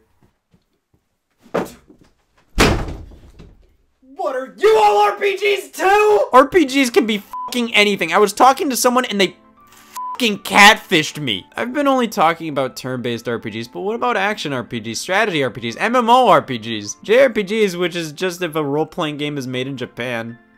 That's it. Action RPGs are like, take out the turns and just make them just normal fights. Oh, hit this button to attack. Oh, thank God. I gotta say though, a lot of action RPGs just feel like hack and slashes or shooters with numbers. MMORPGs, let's take this and pair it up with Omegle. Look at these players online. These are my type of people. We all know how to use menus. Strategy RPGs, I got nothing. These are all such different types of games, and so many games outside of RPGs have RPG elements. You can make an argument that any one of these games are RPGs. Madden, look at all these stats. How is this not an RPG? People constantly make the argument Zelda's an RPG. Sure, keep telling yourself that. It has RPG elements, pretty much any of the sins I mentioned, and then some. I give up. I lost. I guess I have to become an RPG guy, because if I don't, I can't enjoy anything. Leap year this year. It's December. Oh, food's here. What is this? They're ribs! I thought we were getting a corn dog. These are nature's corn dogs. I can't eat ribs. I'm not hungry. And vegan. Oh, come on, somebody has to. I ordered the economy size. Let's start with a few that started it all. Dragon Quest and Final Fantasy. Dragon Quest, or Dragon Warrior originally over here in America. Playing this now, it is so simple and basic, but there's a charm to it, and many of the systems we see in RPGs today, they're here in full force. It's weird to say a game like this has aged well, because it hasn't, but when you put it side by side to modern RPGs, you start to notice more similarities than differences. Dragon Quest has always been an RPG staple, primarily in Japan. Over here, it's not as celebrated. Come on, this is America. I like Mickey Mouse and fucking my wife. But Dragon Quest has always been there. I'm surprised how many people I've run into who immediately recognizes the slime enemy from the series. The spin-offs are all over the place, like Dragon Quest Swords on Wii, which is pretty much a Dragon Quest game, played in first person with a ton of automated movement and motion controlled combat. You just swipe away at the enemies, and overall it feels like a Dragon Quest game for a fucking idiot. I love it. But of course, we have Dragon Quest XI's Echoes of an Elusive Age Definitive Edition. Number 8, ass-long titles. Oh my god. This game is so lovely. Like, it's just so happy. Even when dark moments happen, this is just such a jolly world. These characters' designs are so fun. I'm not a fan of more typical anime-esque designs, but with Dragon Quest, I like this style. It just feels so nice. The characters, the monsters, even the gameplay. Sure, the battles are more tedious than if it wasn't a traditional RPG, but it's not that annoying. I like this game. I just don't want to spend 100 hours liking it. But then we have Final Fantasy, easily the most iconic RPG series. While Dragon Quest was far more traditional in terms of fantasy world with dragons, beat the evil, Final Fantasy continues to go all over the place. Again, this is a prince. Each Final Fantasy is pretty much completely separate from the last, which is how we get such game titles as Final Fantasy 13-2. The Final Fantasy game I played the most is Final Fantasy VII Remake. I like it, but like I said, action RPGs just don't feel like RPGs to me. They feel like hack and slash games with stats. This series hasn't always been turn-based, and that's not even counting junk like spin-offs. Final Fantasy 11 and 14 are MMORPGs. Am I the only one to find that bizarre that mainline numbered titles in the Final Fantasy series are MMOs? Like, why not make them their own designated spin-off series like Final Fantasy Online, but alright. 15 and 7 Remake are action RPGs, no turns here. This was done to give Final Fantasy more broad appeal and make it so a FIFA fan could play it. So I gotta be honest, I have a lot more fun with this gameplay style, but I almost feel patronized playing it, like I'm too dumb to enjoy the older games, so here's some flashier bullshit. Yeah, is this stale pretzels? I'd like to place an order. Yeah, the stale pretzels. Oh, get some ribs. No, it's stale pretzels. All they have are stale pretzels. No, if you ask, they'll make it for you. Yeah, I'll do a side of pretzels. It's kind of a weird way to say ribs. My god, is this how we sounded to him? Depends on how he pronounces ribs. Of course, if you're more of a classic RPG guy, there are still tons of games releasing that are supposed to be direct callbacks to those older games. Bravely Default and Octopath Traveler. If you're not a fan of modern Final Fantasy, these games bring us back to a simpler, far slower time. Yeah, I'm not as into this. When you program a fast forward button into the base game, I feel like you could have just designed the gameplay to be more efficient. But god, Octopath, there isn't any other game that looks quite like this. And the music! Kingdom Hearts answers the age-old question of what would happen when you put Final Fantasy and Disney together. Actually, I don't know if it does or not. And all these games come courtesy of Square Enix, your one-stop shop for RPGs. They've also released other iconic titles like Chrono Trigger and the Mana series, which is interesting considering it was one of the few classic RPGs that went for an action approach comparative to turn-based. While I highly disagree on The Legend of Zelda being an RPG, at least one entry in the series is definitely one. Zelda 2, The Adventure of Link. You kill enemies to level yourself up in various departments. I like it. Zelda 2 gets a lot of flack, but it's honestly pretty enjoyable. And Nintendo's RPG series, I mean, we have the Mother series, or Earthbound, which this definitely helped many get into RPGs. Most games of this nature were fantasy, which has its fans, but Earthbound, you were playing as a kid in a town. It made it stand out, and I think it helped many find more of an attachment with the genre. Now, Pokemon, on the other hand, can fuck right off. I've tried so many times, but I just can't get into Pokemon. I feel like I've 100% missed the boat on playing the franchise. If I played it as a kid, I feel like I'd find it easier to enjoy now. If I start the game, I just feel like it's a slog. I don't feel this sense of wonder. I just feel like I'm walking from point A to point B, mashing the A button to get through text boxes, fighting other Pokemon by, again, mashing the A button. At least turn-based works really well here in terms of immersion. You're not the Pokemon, you're commanding them what to do, which I think works much better contextually than most other RPGs. I want to like these games though, I just can't get into them. Same with the Xenoblade series. I'm so happy that this franchise went from not coming outside of Japan to here's a Smash Brothers character, multiple remasters and remakes, a sequel, another sequel, an expansion to the sequel. It's really cool to see that, and I think the original Xenoblade is unbelievably impressive. Like, this world is in a Wii game. It's just not personally really my thing. But then you have Golden Sun. Definitely gives me Dragon Quest feelings of happiness. I do like a lot about this. But then you have the beginner RPGs from Nintendo, based on the Mario franchise. Super Mario RPG, Mario & Luigi, Paper Mario, many of these games actually make turn-based combat fun. They have action commands, which means, hey, pick an attack, then time your action just right by hitting a button at this exact moment. It's almost like a rhythm game. It keeps me involved and entertained. Sure, some of the games are dog shit, but I think these games help tremendously in conveying the appeal of RPGs to those who don't play a ton of them. No matter how much you enjoy role-playing games, you have to admit, they aren't the easiest to jump into most of the time. You gotta wean yourself on a Mario RPG before you jump into Persona 5. Holy f***, this game is so stylish and cool. Listen to the music, the setting is so neat. I think I've become an RPG guy! And I fucking hate myself! What am I? What have I become? How do I even use one of these? Ah! Oh!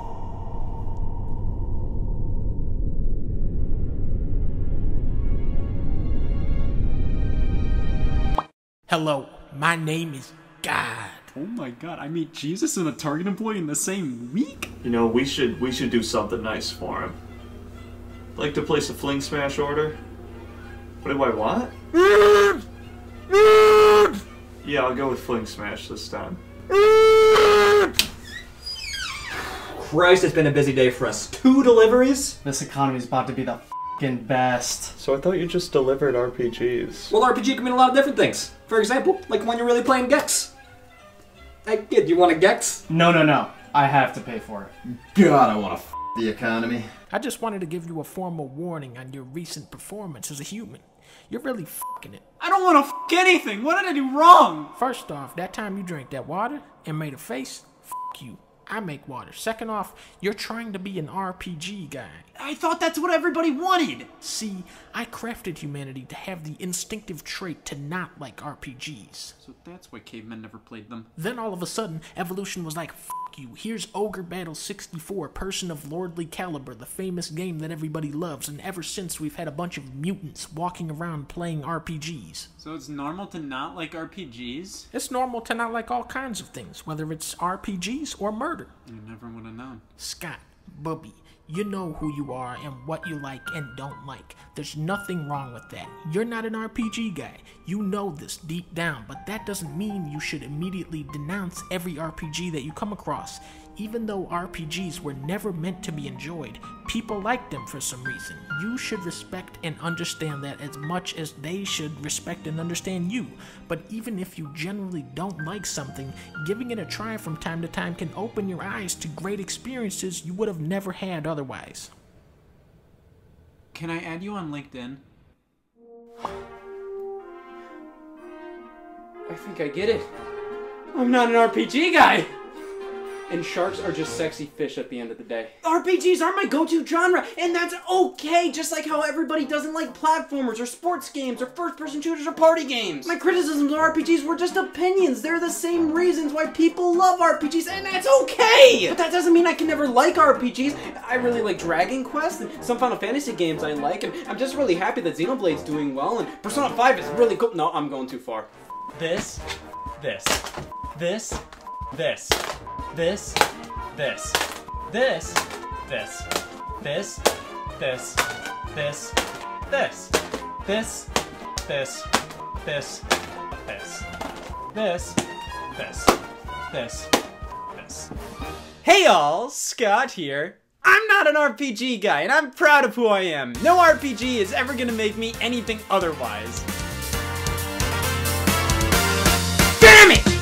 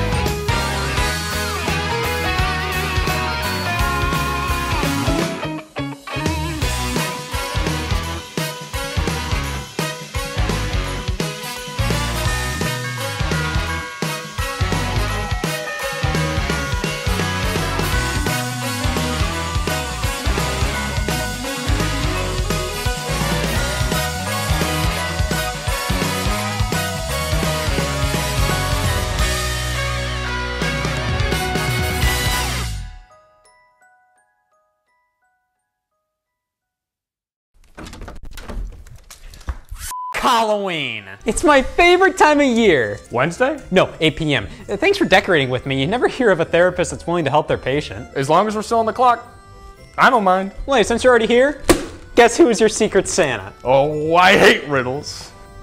Please guess I put money on your answer. Well, if I guess right, it wouldn't be a secret. Please, it was me. Well, I don't know any me's. I know a you. Well, he was your secret Santa. Good, I don't need my toes anyway. Oh, how did my secret Santa know? Well, when you asked for water when you came in, I knew it would be perfect.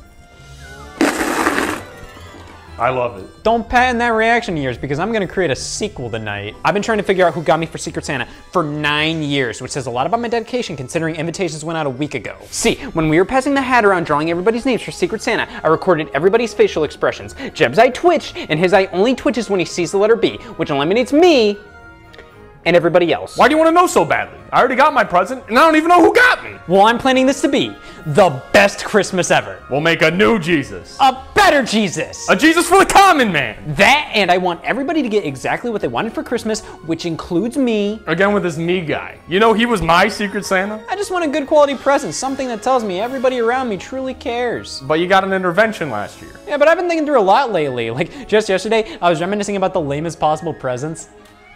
Fertility?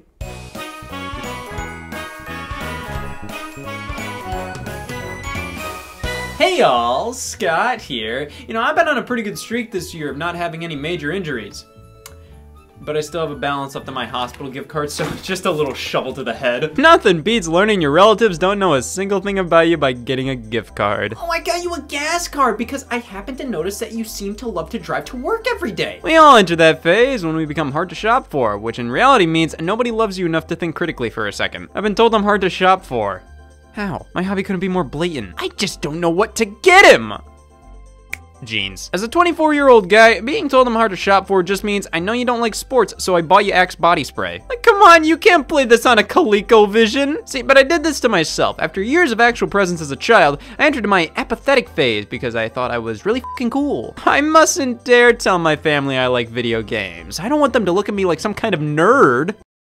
So I generally kept to myself about my sheer interest in video games. I was watching gameplay of New Super Mario Bros. Wii online, and when my dad came in, I immediately hid the window and looked up porn. But what do you get the teenager who refuses to tell you about their actual interests? Gift cards! Buy your own present, you fucking creep. Oh, these are the thing to get if you're terrified of telling people what you really want for Christmas. Very interesting phenomenon. The gift card is seemingly a psychological trick, one where the gift giver feels like they actually bought the gift givee a gift, when in reality, you severely limited their options. Just give them cash. Instead, you're telling them, I don't want you to pay your bills, I want you to go to Fazoli's. Hey, I'm guilty of it too, both wanting gift cards and giving them. Just regular cash is more useful, but a gift card gets your mind going as to what you could buy with it. Being more limited forces you to think outside the box, to treat yourself with the money rather than just pocket the cash and use it on a toll booth or something. Which, as a teenage boy, a popular gift card to get me was of the gaming variety. Gift cards and gaming are all over the place, and most notably when it comes to digital storefronts. A Wii Points card, your ticket to cruising through the Wii Shop channel to buy some old school classics or get ripped off for some WiiWare game. But did you ever realize just how wasteful the packaging for this was originally? Like, it's a card. Why do you not only need it in a paper sleeve, but surrounded by bulletproof plastic? When the rhinos go extinct, we know who to blame. I will never get over the trend of fake currency during this era. Wii Points, I will always understand. Just remove the decimal from the dollar amount, you got yourself a Wii Points to USD conversion tool. Microsoft Points freak me out. How does this work? These old digital store card designs have so much more charm than they do now. Which is the opposite of what went on with Nintendo. Look at the Xbox 360 points card you could buy. Like, if you were a kid, there's always something new to look at and read on the car ride home. Sounds like this upcoming generation is f***ed. Oh, they didn't get shapes on their Xbox card. But Nintendo, the inverse happened. The old school Wii Shop Channel cards were unbelievably bland. Watch out behind you, there's a happy couple playing Wario's Woods. Later, they released Nintendo DSi Shop Channel cards before combining them to be Nintendo Points cards, then Nintendo eShop cards for the 3DS, Wii U, and now we get cards with characters' faces on them, which this is far more appealing. I mean, it's a little messed up how Nintendo is ranking their characters' worth. Donkey Kong is $99.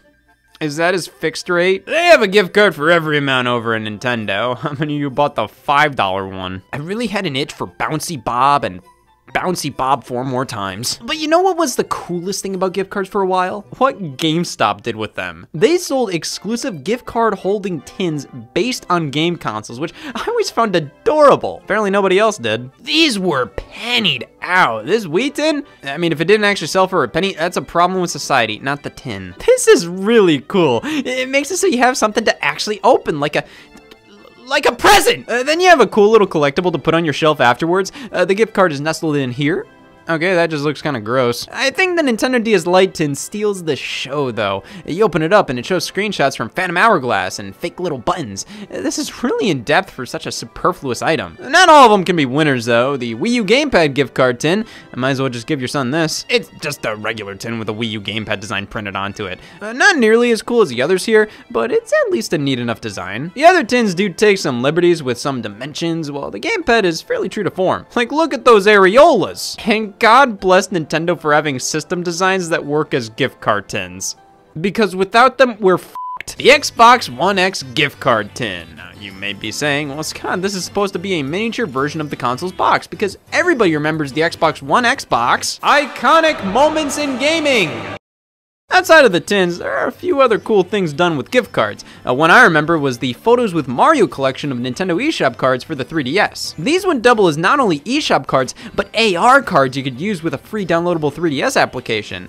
You can pose and play around with some Mario models. It was a really cool inclusion that Nintendo never needed to do. Like, think about it. This was one of the lower points in the company's history, with the Wii U's failure and right after having to cut the 3DS's price point. So, what does Nintendo do? The exact opposite of making money. These cost the exact same as any other eShop card. So you'd be a fool not to get the Photos with Mario edition. You idiot! So it's like Nintendo put that much more effort into selling eShop cards and made no extra money off of it, but hey, I'm sure they sold a few more eShop cards this way. I can't imagine a ton, but it was a cool little thing to collect. Though AR cards on the 3DS aren't anything special. They're printed on regular paper, so you can just bring up the image on your phone and it has the same effect in the 3DS app. They did versions of this for Animal Crossing and Pikmin as well, though those didn't release in North America. I guess they know we're just more into not deals over here. Well, these days, gift cards aren't as fun. Look at the ones on display right now. We have the in-game currency gift cards. If you know all your son wants his Madden points, you could ask for anything this Christmas. So you did. Oh man, a Fortnite gift card? That's a weird way to spell Roblox. And that's a weird way to spell Roblox. The game-specific ones, cards that give you the codes to specific games, which often aren't on the cards themselves. They get printed on your receipt upon purchase, which, what's the point of the card when you have to include the receipt? Just buy $60 worth of store credit. You ever wonder how they choose which games to offer as digital copy cards? Like, think about it. They f***ed up a tree for this. Then, of course, we have the normal everyday store cards, which make the most sense to me. I don't have much of a reason at all to buy gift cards for myself anymore, as when you get to a certain age, you just use your credit card on these services, unless you're really paranoid. But man, these were so much more fun. Now it's like, oh great, ActRaiser Renaissance came out. Let me waste my money on it. With only a $20 gift card, you had to really think it through. It made every purchase on the Wii Shop channel or Xbox Live Arcade that much more exciting. This was your choice. Many times I go for as many games as possible. I could get 4 NES games for 2,000 Wii points, or 2 Nintendo 64 games, or a few WiiWare titles. And being limited made each purchase that much more special. It was so much fun to pick these up at the store and excitingly rush to the console to input the code and browse for hours figuring out what to buy. Of course now, I can buy whatever I want, damn it. Watch this. You think somebody happy could do that? But sometimes, less is more. It really makes you appreciate the little things as a kid. While there were limitations, it made you appreciate the smallest things. Gaming gift cards were a joy to get back then. Now it's like, come on, you didn't just know I wanted Sackboy? But even though they're not as exciting or useful to me now, I will always treasure the thought of getting a Microsoft Points card. And the dread that came with converting it. I think I finally figured out the formula. So 1,600 Microsoft points equals solve for V-Bucks. What the f*** is that? That'll help me with your sessions moving forward. Thanks for recounting your trauma with me. I was talking about gaming gift cards. Yeah. They have feet, right? Oh, lots. Then that must be them. Listen, help me figure out who my Secret Santa is. I can't wait. If you really couldn't wait, your hands would be far bloodier. Hey, Merry Christmas. Here's your works cited. Damn, he's right. I can't believe I was finally able to buy a white guy with dark hair a Secret Santa present. Write that down. You guys, Something crazy happened on the way here. I walked over water. You mean the frozen pond? I'm not saying I'm Jesus. I'm saying I'm Jesus Christ. Anybody giving off major They Got Scott a gift vibes? That depends. Are those vibes stinky? Sure. Stink much? You get work off for the holidays? Nope. Uh-oh. Don't worry. I forgive you. So you really think you're the reincarnation of Christ, huh? Yes. Oh man, I hear words. What are they? Let's just say if your name's Satan. You don't want to know. Wow. What do you call those things? Gifts. Who are they for? Mine's for somebody. Frankly, a person whose name stands out of a crowd. Some of the best vowel and consonant uses I've ever seen. Well, that narrows it down.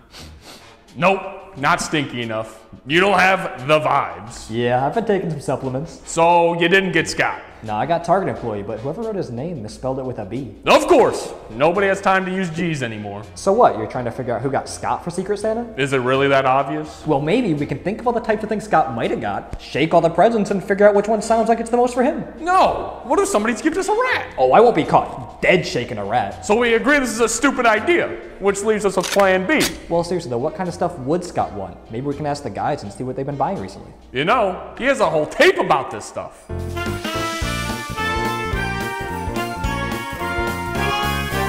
Hey y'all, Scott here. What do I want for Christmas? For some tree to get absolutely f***ed up. That works. What the f do I do? That's where the holiday gift guides come in. These giant fat books. Like oink oink, Mr. Cow. You ever have a really hard time figuring out what to get somebody you should know inside and out by now? Like, how do you not know your dad's shoe size? Well, these books are here to help.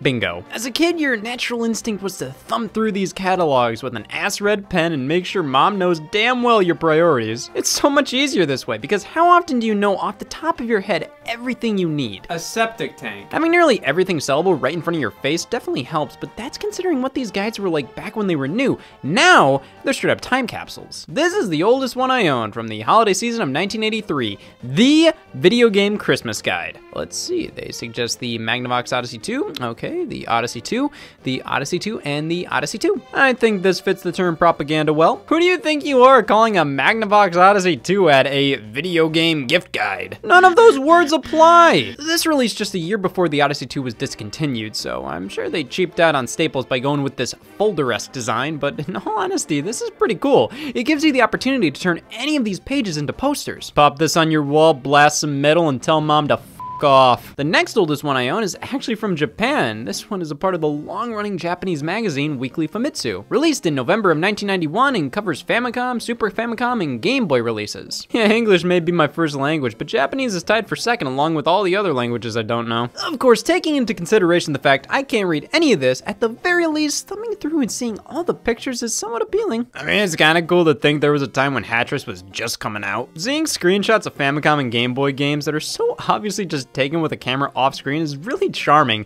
When I was a kid, that's how I would have put together a video game magazine in Microsoft Office or something, so it's really cool to see actual professionals use more amateurish techniques, even if it's only because that's all they could really do at the time. Now, I will reiterate. What? I can't read any of this, so let's dumb it down a notch. This right here is probably what many will think of when hearing Holiday Gift Guide, the Sears catalog, this one being from 1992. What's Sears, you may ask? I'll answer that by asking, what's Kmart? Sears was a department store, the most popular for a while. They sold pretty much everything, but I don't know. Something about the logo made me think all they sold was car parts. But no, if this wish book is anything to go by, they did it all. They're still around now with a softer logo that makes it feel more like a Macy's. That's gotta be plagiarism. But their prominence is greatly reduced compared to their peak years. Not nearly as many stores, barely anybody talks about them, and it's pissing me off. I'm going to Sears! These wish books covered everything, as in here's the cover showcasing children telling Santa what they want. Lingerie. Collegeopoly. What kind of jerks can't get the Monopoly license? For style points, they include NES games and accessories in with this listing for crew necks and cargoes, because I'd like to see you play Metroid in anything but. I like this because it shows how everything was back in 1992, not just video games. Pants were different back then. Or how novelty fish merch was just getting started. A personal tanning bed for $2,500? I already own a flashlight. This counts.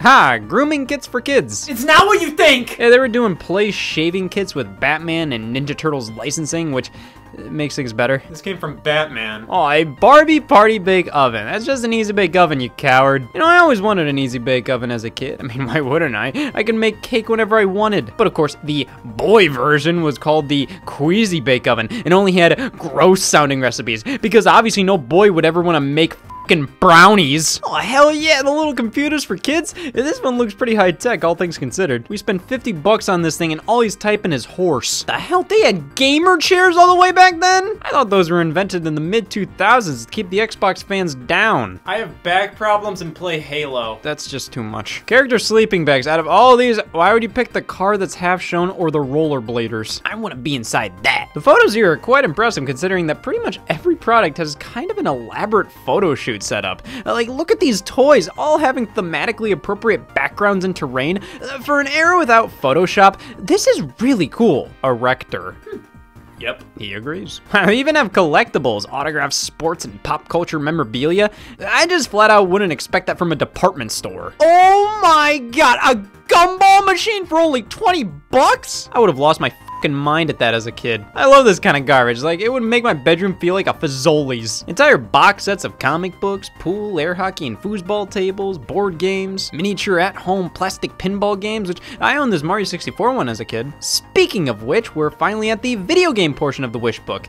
You know, this thing goes all over the place. I'm not sure how they're organizing it. It's like, here's a section for kids, then here's underwear, mom. Well, firstly, we got the Game Boy front and center here alongside LCD games by Konami. Only 20 bucks a pop, but the actual Game Boy games themselves, not bad, only around 30. I always loved this Game Boy carrying case that looks just like a Game Boy.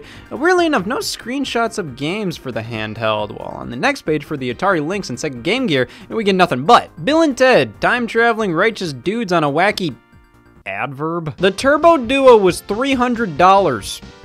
Moving on. Right in the middle of the Sega Genesis and Super Nintendo rivalry, with images of Sonic and Mario front and center. The Mario artwork looks ripped from the Japanese manga series. Sonic, well, they used the Japanese design compared to the North American one. This book is just flat out fun to look through. I mean, I think everybody gets a kick out of just looking at toys. Look, you can be Nickelodeon. But there's so much here that I feel like vintage Sears wish books should be held to a higher standard these days. Historians should scoop these up and treasure them, as nothing else will give you a better indication of what was going on this year than this. But the wish book covers everything.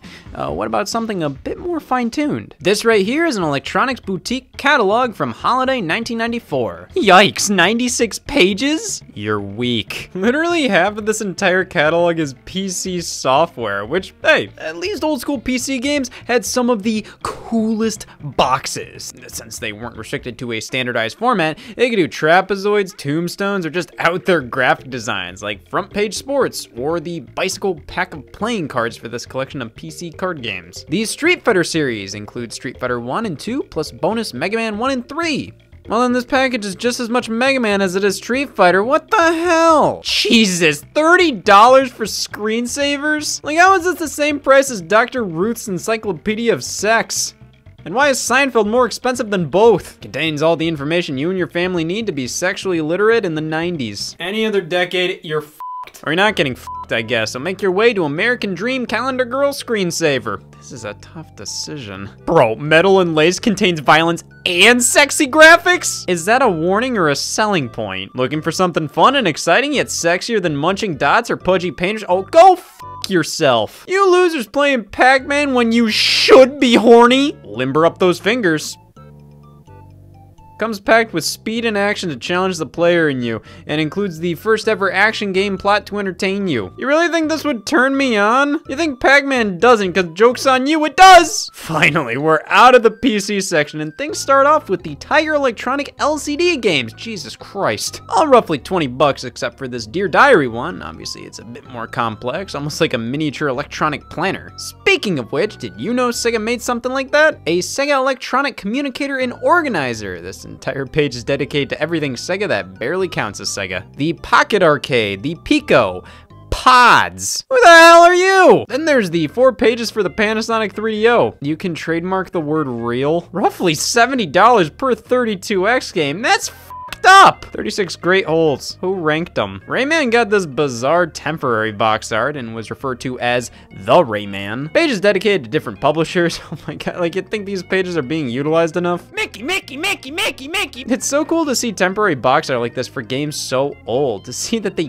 didn't have Super Punch-Out or Uniraces or Tin Star art, so they had to make their own. It's really something else. But my god, video game prices were ridiculous back then. The fact that Tetris 2 is only $10 less than Super Metroid is a crime. The fact that X-Men and the Great Circus Mystery are both $70, but at least there's a pre-order bonus for Wario's Woods for the player that just couldn't wait. But then Final Fantasy 3 was 80 bucks, which makes sense. If you're getting money out of any game, it's probably this one.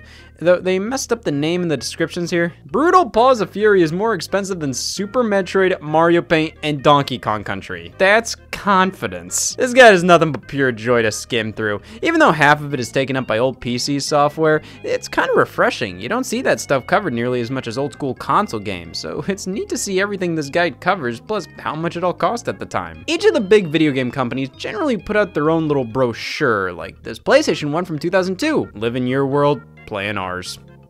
Stuart Little 2. Guides like this mainly just focus on the holiday lineup for said system, rather than what's the thing to buy. Though specific games like Sly Cooper and SOCOM get much more space than others, it's obvious Sony's really trying to push stuff like Primal. I really like catalogs like this because they help put you in the shoes of a gamer back then. I only really started to consume gaming news around 2008 or so. To be able to look at 2002 from the eyes of a PlayStation 2 owner, I think it's important. Which doing so would piss off gamers from 2002 because I'm acting like I really know what it was like to be gaming in 2002, but it would piss them off otherwise if I was only talking about how Wii music was my childhood. But hey, 2003 was my childhood, so I think a Sears catalog from this time will do wonders for me. I can immediately see a huge difference in quality here. This feels much more modern already. A $10 512 games in one LCD game.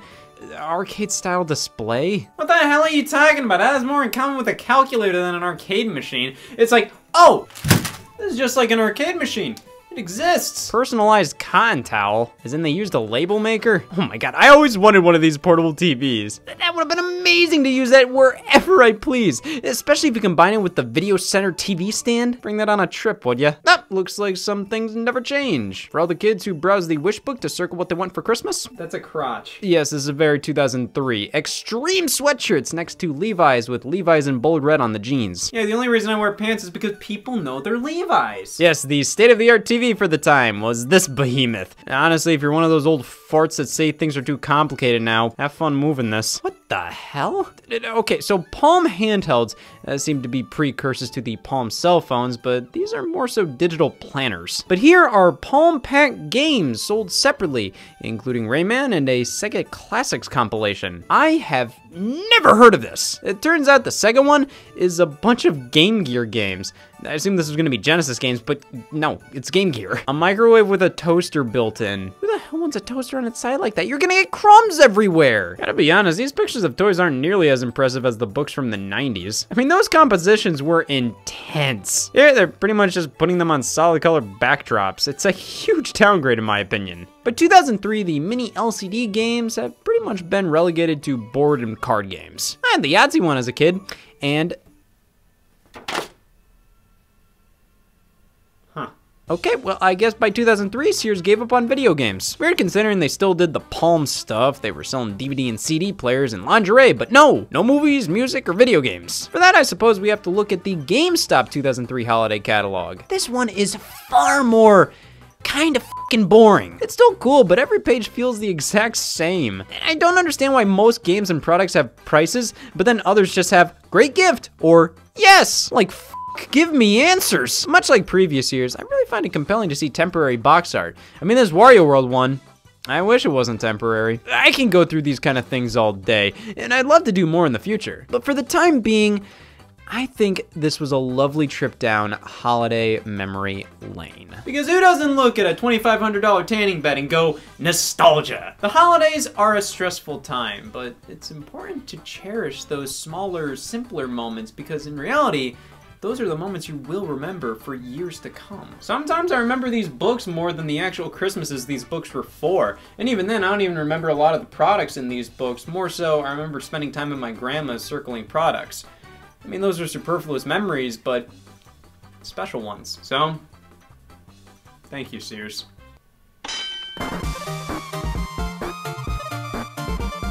Is this what his therapy sessions are like? Yeah, with less crying. Okay, well, I think we should head back to the party. But we don't want anybody to know what we're doing back here. We gotta come up with a good excuse. Well, what happened to you? Oh, he beat the shit out of me. I second that. Oh, I could use something to drink. Hey, Rex, can you give me a water? Oh, sure thing. Oh. All I have is wine. You didn't turn water into wine. So, use those fingers for anything? To count how many jobs I lost today. No.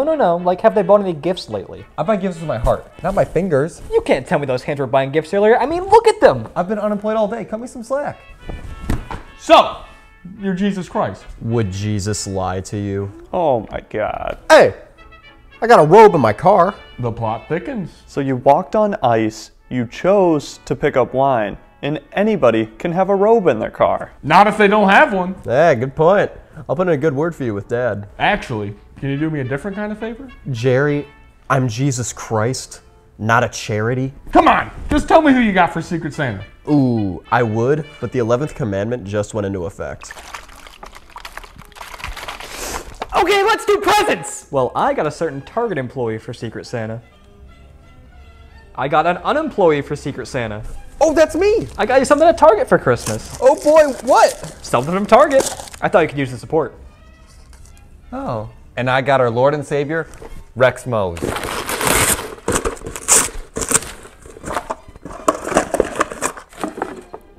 Viagra? All of it! The entire county's wiped out. The supply chain's botched for the next quarter.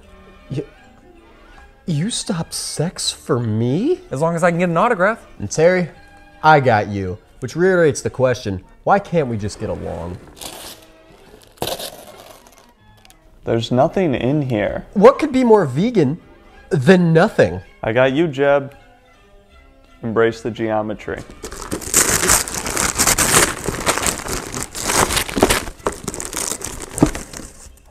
Garbage? Fresh garbage from the dump you just opened up. This'll look sick as pollution. Well, you haven't given out your present yet. Well, that's because my Secret Santa isn't here yet. What? Yeah, well, he should be here right now.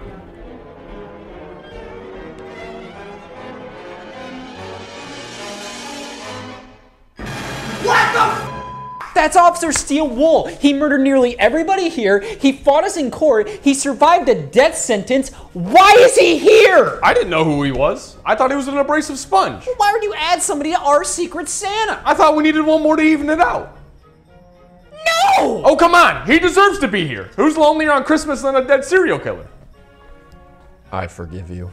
What's his deal? Oh, he thinks he's Jesus Christ. 'Tis the season. But now I get nothing. This wasn't what I signed up for. Yeah, it was. You signed up for therapy. Well, maybe I should talk to him. We're both in horrible moods right now. Well, in the meantime, I gotta set the record straight. Steel Wool, are you a man of God? As much as I'm a convicted serial killer. Good. Because that means you're a man of me now. Are we finally getting the inside scoop? It's the only way to convert the non-believers. I present to you the Rex Mose Crucifixion Special!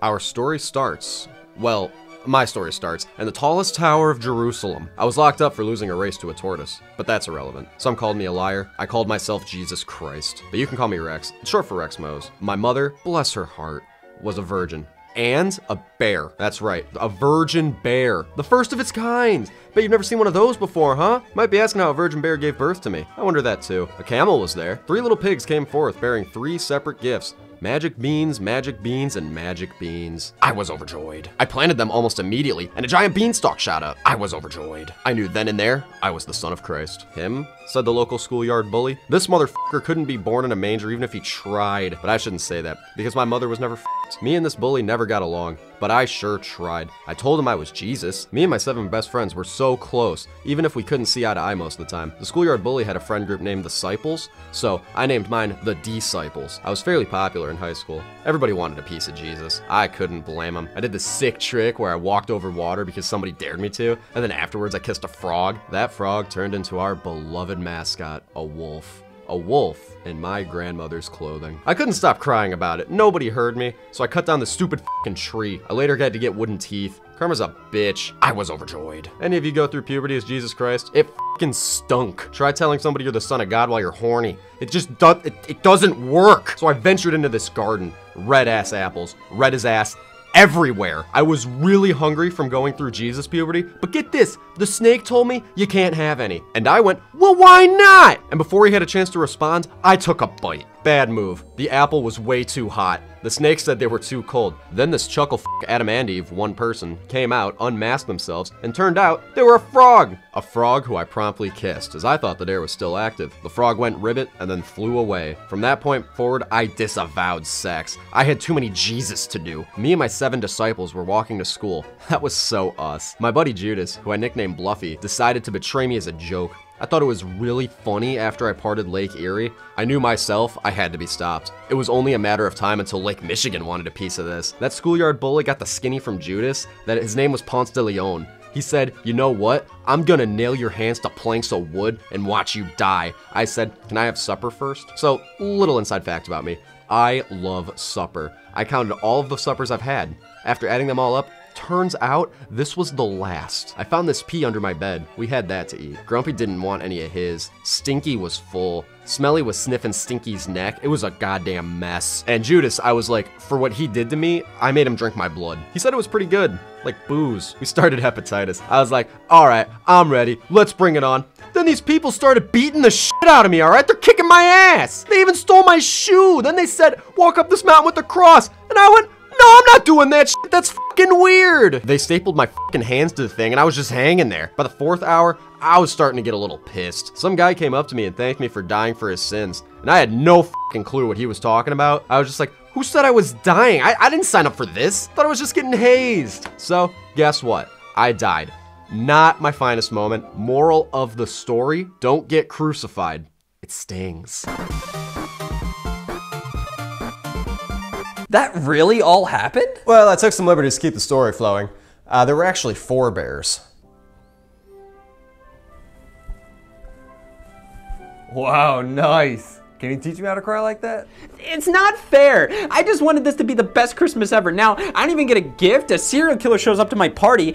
I just want to feel like people want to be here because they actually want to be around me, not just because of the promise of gifts or something. I always feel like I'm an annoyance to you guys. Like, the only reason why you show up is just because you get looped into my garbage, not because you actually want to be around me. I mean, why else do I only see you guys like 5 times a year? I feel like I'm a complete annoyance to the people I consider my friends. Like, I to pay my therapist to show up, for God's sake. You didn't. I've actually been off the clock all day. What? I care about spending the holidays with everybody here, including you. Scott, if everybody here was only showing up for gifts, they wouldn't have come. We're all adults here. If we didn't want to come, we wouldn't come. We can go off and do all kinds of things around, like lose our jobs. Really? The holidays are about being around people you care about. You don't do it for something in return. I may have lost my job today, but if that's because they were wanting me to work today, no, I met Jesus Christ. It looks like we did make a new Jesus. Wow. Everybody does care. They do want to spend time with me. They do want to be here. And we did make this an amazing Christmas. Who even cares if I didn't get a gift? Tough shit, Sky. And either way, I can always just look back at all the gifts I've gotten throughout the years, which I've already done recently.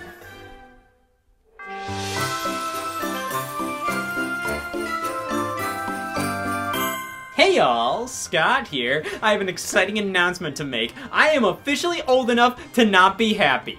Let's talk about nostalgia! I own hundreds of games at this point. It's a bit of a quirk. I mean, I didn't just slip in, oops, look what happened. No, I chose this lifestyle, much like how I chose to not shower this week. And once you own this many games, your personal connection towards them starts to wane. Back when I had like 10 games, I had something unique to say about each and every one. Now, I mean, I can try. I'll pull a random game off the shelf.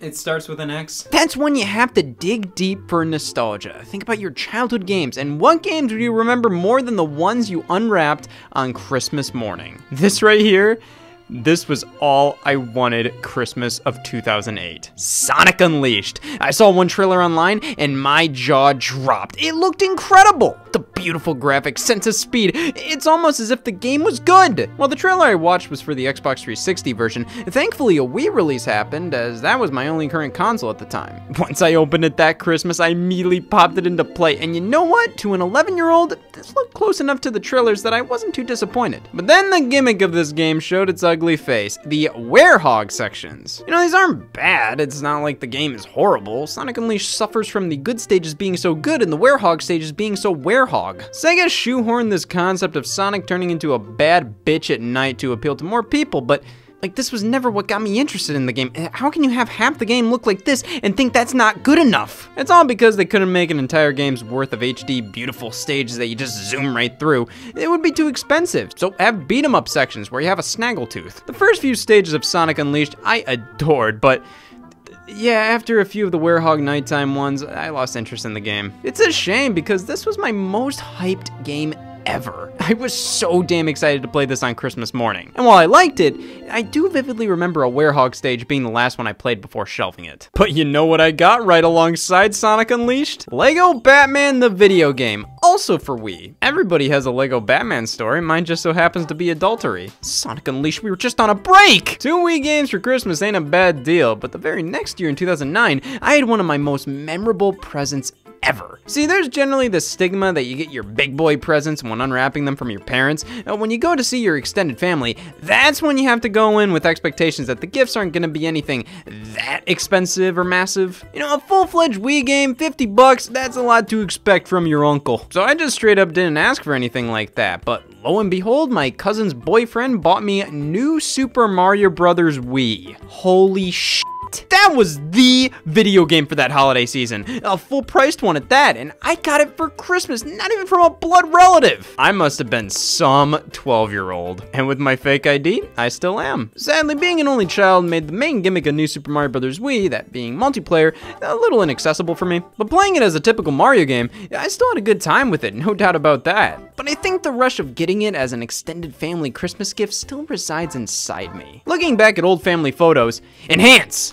That's f***ing Simpsons Road Rage. 2005, this was one of my gifts, a Game Boy Advance copy of Road Rage. This is literally a Crazy Taxi clone, but it's quality, especially for a GBA game. I found it so incredibly impressive, just driving around in a 3D space on a Game Boy Advance. It was so cool. I never really even played the taxi missions. I just kept selecting the Sunday drive mode and explored the world. But you can't play Simpsons Road Rage without patent infringement, and a Game Boy Advance. 2003 was the year I got a Game Boy Advance SP. Now, to be fair, I had a normal Game Boy Advance prior. I got that for my birthday the year prior alongside a copy of SpongeBob SquarePants Legend of the Lost Spatula because, you know, I'm me. But the very next year, I got the SP model, that gorgeously vibrant red model nestled in a new carrying case.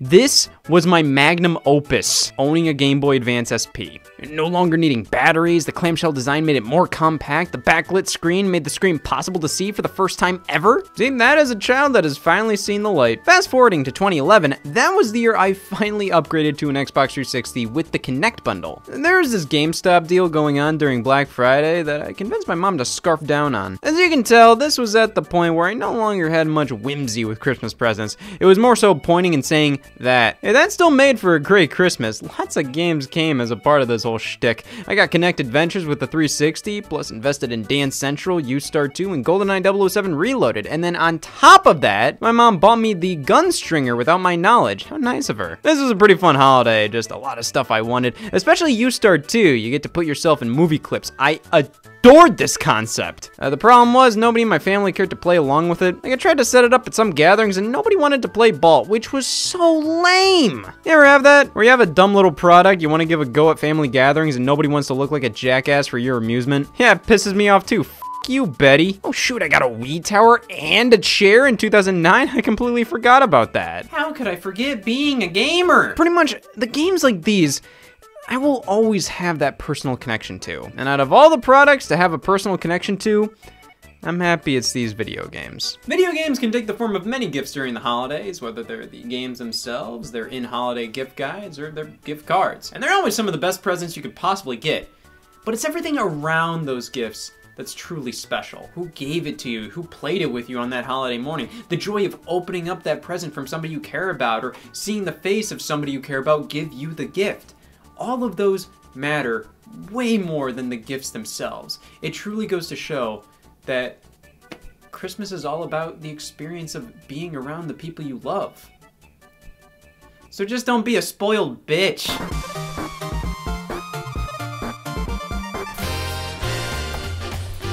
Wow, someone looks satisfied. Oh, and Scott's back too. You guys, this is the best Christmas ever. But who even cares? There's no need to rank them, because as long as we're together, every year is the best Christmas ever. What the All right. Merry Christmas. A little birdie told me you'd like this. Wow, how did you know? I told you, birds! Hey guys, it took some convincing, but after I showed them the true meaning of Christmas, they gave me my job at Target back. I was just demoted to CFO. I assume that true meaning of Christmas had to do with some non-alcoholic, anti-satiriasis, wannabe Jesus. Hey, I gave you your vegan present. And I ate it already. It's over. I guess we'll never truly see eye to eye on this. Or anything. Double anything! Go not have sex. Go eat a bush! Hey, you guys have really been polishing off that spiked eggnog. Spiked? Egg? Wanna geek out about puking? Very. What a Christmas. It's so great. I think even Jesus would agree. Sadly, he went home an hour ago. But even with this being such a great Christmas, I can't help but feel something's missing. Hey. Chet Shaft! I thought you were murdered by steel wool! Well, nothing lasts forever. How did you rise from the dead? Felt like it was because of some kind of funny cult magic. Smelled like it too. I think that was because of us during Halloween! And to think I ever doubted that you would join a cult. So, what brings you here? I got a call from some therapist saying you were all in need of some extra feet for some gift exchange. Really? Who got you a present? Steel wool. He got me no hard feelings. I went above and beyond. But I got you. Got you this. Has a letter A in it. Reminded me of your last name. You remembered.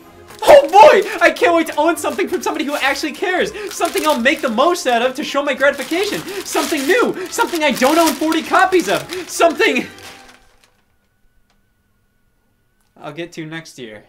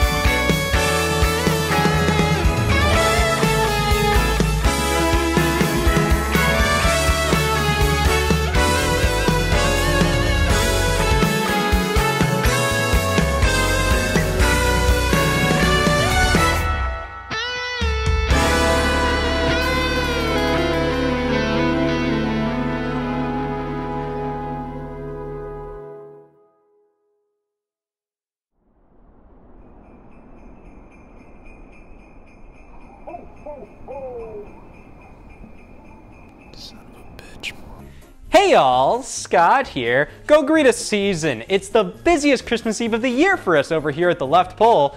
Santa's got the north covered, we got the left. I formed this company when I noticed that Santa Claus was the only supplier of holiday cheer. If I wanted it from anybody else, I'd have to convert religions. It's a monopoly, and if you disagree, well, I don't. Competition helps everybody, especially self-esteem.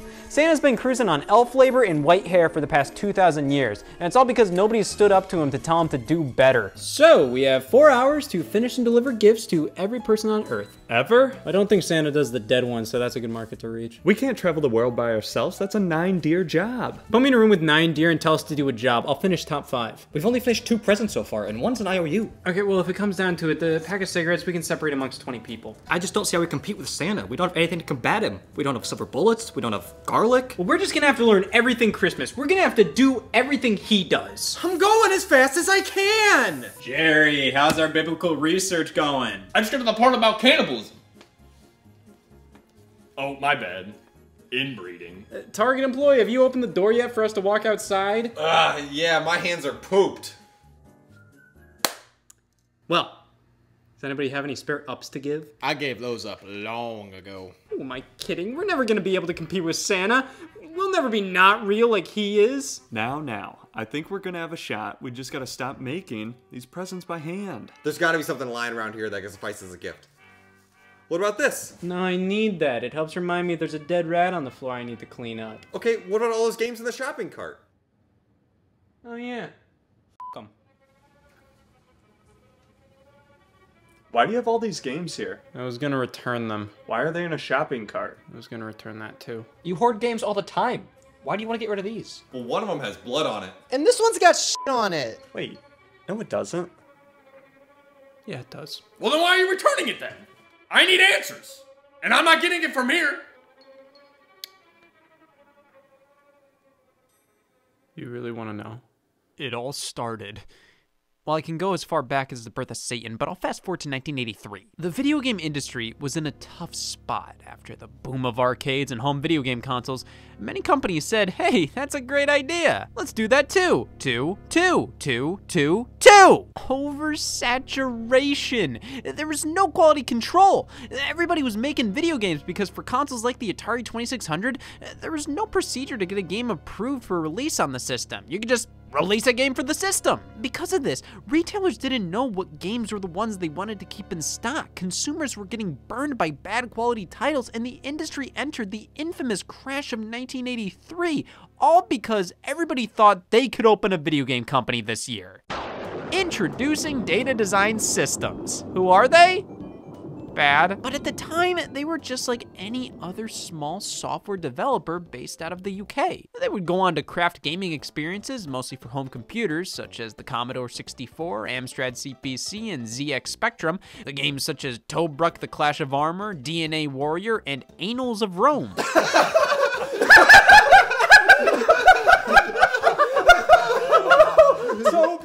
But by the time 1990 rolled around, Data Design Systems was no more. Acquired by Stuart Green's company, Green Solutions, the studio was renamed to One Data Design Interactive. Does that name ring a bell? Well, or maybe these images will refresh your memory. Yeah, that Data Design Interactive. While throughout the 1990s, they developed numerous titles of a lower quality, it wasn't until the mid-2000s hit with the introduction of the Nintendo Wii that they finally rose to infamy. From 2004 to 2009, they created over 30 titles, more than half of their entire resume of games released since 1983. While Data Design was pretty much always a developer of lesser titles, they pushed that perception to its limit in the Wii era. And the crazy thing is, they benefited from it. The quantity over quality initiative they were focusing on actually succeeded. They were doing well during this time because of the casual consumer base of the Wii picking up their games just because of the low price, not knowing any better. They opened a US office, secured licenses for well-known brands, and boasted 40% market share of all value-priced Wii games in Europe, all because they won people over with cheap prices and enticing box art. I can't say I wouldn't. Thankfully, this business strategy did not work in the long run, as just a few years later, in 2009, trading ceased at the company, and it later went fully defunct in 2012. Satan's Speed Data Design. During my numerous shovelware benders, I've already experienced many of Data Design's most infamous titles. I don't want to look at them anymore. They remind me of bad. Well, regardless of the quality, they are pretty multi-purpose. Like, I could use this as a rectangle. So it's settled. We'll use these as Christmas presents. Well, you know what they say. Sure. No, they don't. They say yes. And so do I. All right.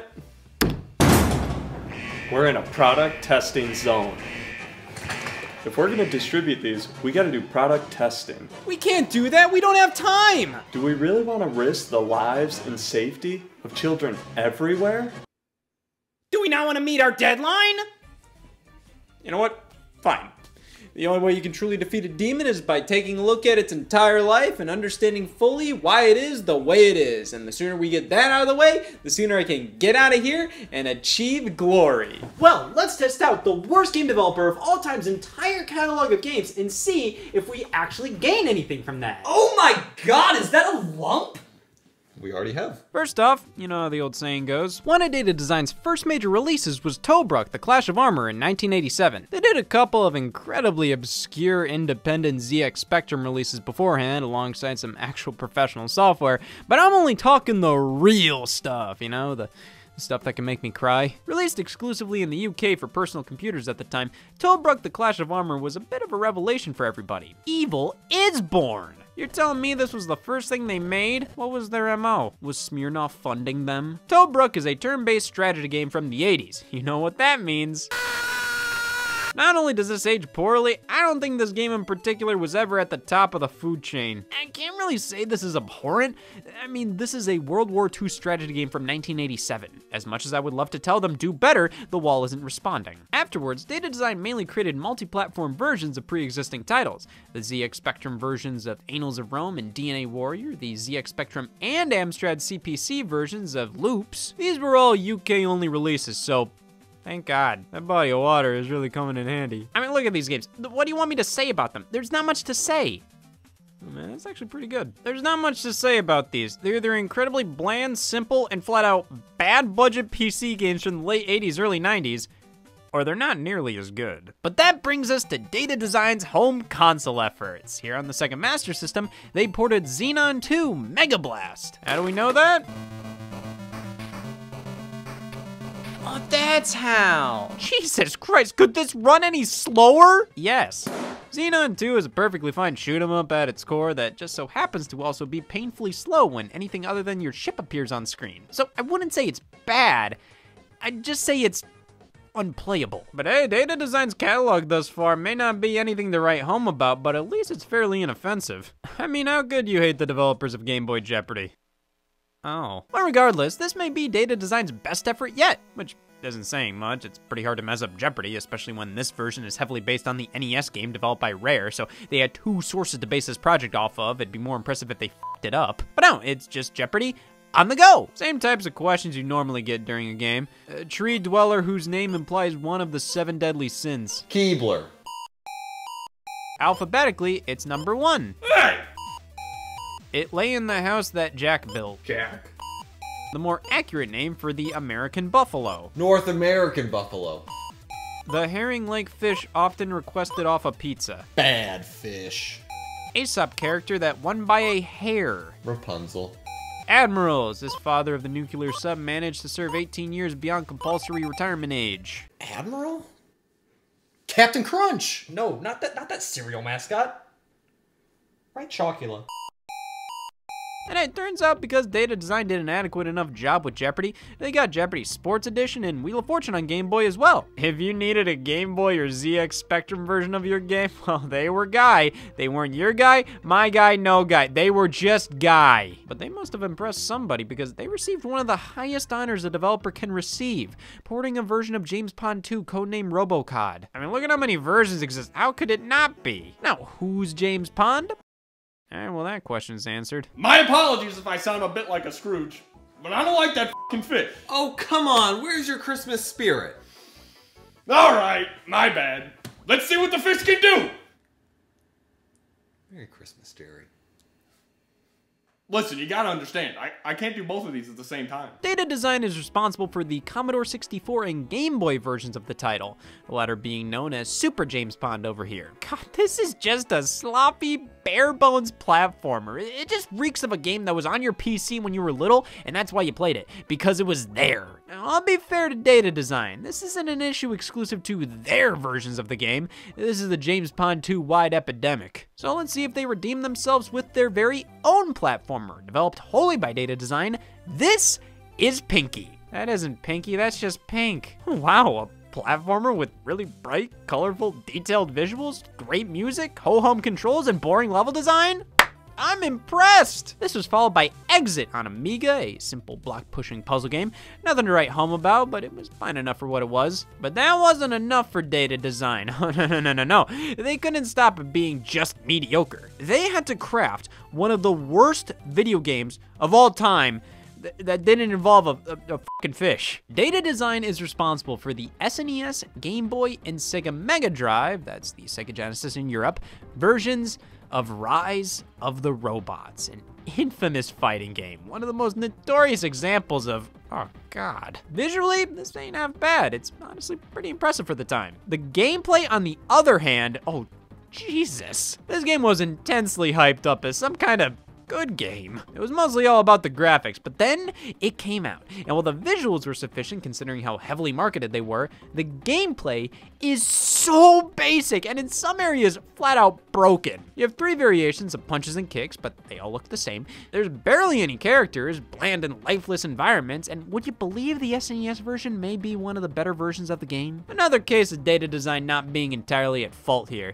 In fact, they might have been the most competent developer of all of the Rise of the Robots releases. Say what you will, but they put full motion cutscenes in the damn Game Gear version. Like, come on. The game may be a sloppy, incompetent fighter that's mediocre to mash buttons to at best, but it's like that everywhere, so how much of this is Data Design's fault? Looking at the reviews of the Game Gear version, all of it. Of course, after that, they had to hop back to what they were best at, Jeopardy on Game Boy with Platinum Edition. Several opera scores by this Italian rival of Mozart. Wozart? It's located between EST and MST. The letter S! This is endless, restless, and useless, and it killed the cat. A gun. Appending these 4 letters to an odor means to execute it at once. Once. This round flat bread is the flat basis of tacos, enchiladas, and burritos. Bread after I sit on it. I misspelled after. A note that's neither sharp nor flat is said to be this. Silent, but deadly. Jessica Tandy won a Tony for this role in A Streetcar Named Desire. Donald the Duck. A nonette is a composition for this many musical instruments or voices. No, I don't speak Italian. I told you! Platinum Edition is the exact same game as the original, just now with new questions, just like Jeopardy Teen Tournament on Game Boy, released the same year as Platinum Edition. This was their bread and butter, coming up with trivia. I mean, the categories in this round of Jeopardy are immaculate. What should I choose? State capitals for 100 or state capitals for 100? But by 1997, it was about time for the company to head back to their strategy game roots with the title Conquest Earth First Encounter for PC. Published by Eidos. Damn, this may be their first big original release not based on any prior work that launched outside of the UK. Let's give them a round of applause. Damn it, go back! Go back! Oh no, it sounds the same! Conquest Earth seems to be Data Design's biggest effort yet with all these animated and live-action cutscenes, but much like Rise of the Robots, it feels like they did everything but make a damn game. This is a real-time strategy game without the strategy. In fact, the thing that requires the most strategy is navigating the interface. But when we get into the game itself, it's just mindless. You just move your units one toe at a time and kill each enemy. That's it. It's like making a platformer where most of the levels are just straight shots with enemies. It makes sense then when there's a hole in level 45, you go, holy shit. Conquest Earth was a huge disappointment for many. I mean, Eidos was a well-known publisher. This game got actual press. It wasn't like many of Data Design's other titles, which pretty much just flew under the radar. This was their big chance to make a name for themselves. The eyes were on this game at the time, and they blew it. But, as we can see, that doesn't really matter in the video game industry, as Data Design achieved the license to one of the most beloved properties of all time.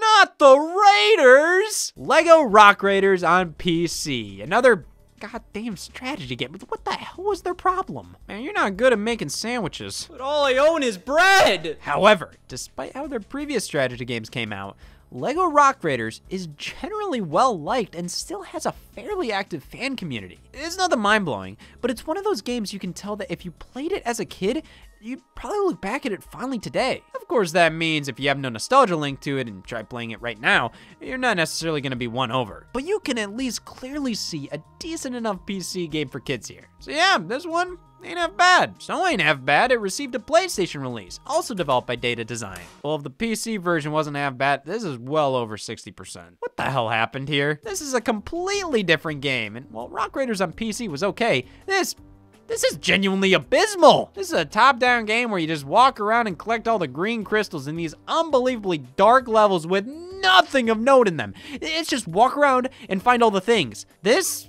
is horrible. I know what you mean. My father's dead. I guess word got out Data Design could take your beloved kid's toy license and give you something to bitch about at Thanksgiving. Because shortly after LEGO, Data Design took a stab at Tonka with Tonka Space Station on PC and PlayStation. Arrest them. Why have so many companies entrusted these guys with their brands? Kids' brands, no less. Have you seen what they do in their spare time? Dude, this game is notorious for making no damn sense, at least to every person in the world ever. There's no explanations, no tutorials, it's up to you to figure out how Tonka made it to space. Fortunately, the amount of time you have to spend figuring the controls and objectives out makes up for the lack of content in the game. Stretches a 30-minute game to about 5 or 6 hours, that's good. Well, this game is bad, and there's still a certain level of quality it adheres to. It's something that doesn't look out of the ordinary for a children's PC game from the early 2000s, which unfortunately leads this game to be pretty easily forgotten, which is really bad when you're trying to find something to play. This looks fun. So, if these are bad, unmemorable games, something has to change. Oh, I was just gonna try a different shirt. This was the era of Data Design shift in focus from bad video games to the Antichrist. Around the same time as Tonka Space Station, there was 2 other Data Design releases, Tonka Monster Trucks and Gubble Buggy Racer on PC. Yeah, well, this spits in the face of my belief system. They can't drive. Tonka Space Station got a PS1 release. Conquest Earth and especially LEGO Rock Raiders on PC are well known and popular enough to figure out how to run them on modern hardware. Gubble Buggy Racer, I'm not even positive exists. Like, this shouldn't be that hard to figure out. It's Gubble Buggy Racer, not God. Doesn't mean you can't find downloads for it online, and I got pretty damn close to running this thing. I deserve a medal. I guess all I can do is gawk at gameplay online.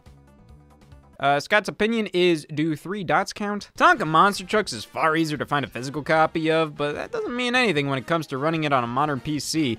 A similar issue to Gubble Buggy Racer, but like what I said about Tonka Space Station, while these games may all be of a lower quality, you can still see a bit of effort here. It's like, my god, you included the color yellow? But once Data Design entered the 6th generation of gaming, everything changed with the release of Nickelodeon Party Blast. Oh my god, Data Design's making bad games now? It's a crossover between all your favorite Nickelodeon characters like Cat from Cat Dog and Dog from Cat Dog. There's 5 minigames to play here. 5. 1, 2, 3, 4, 5. It is very useful. I only have to use one hand to describe this game. Because the other one is busy. Okay, so I think a 1 out of 10 is a bit harsh for this game.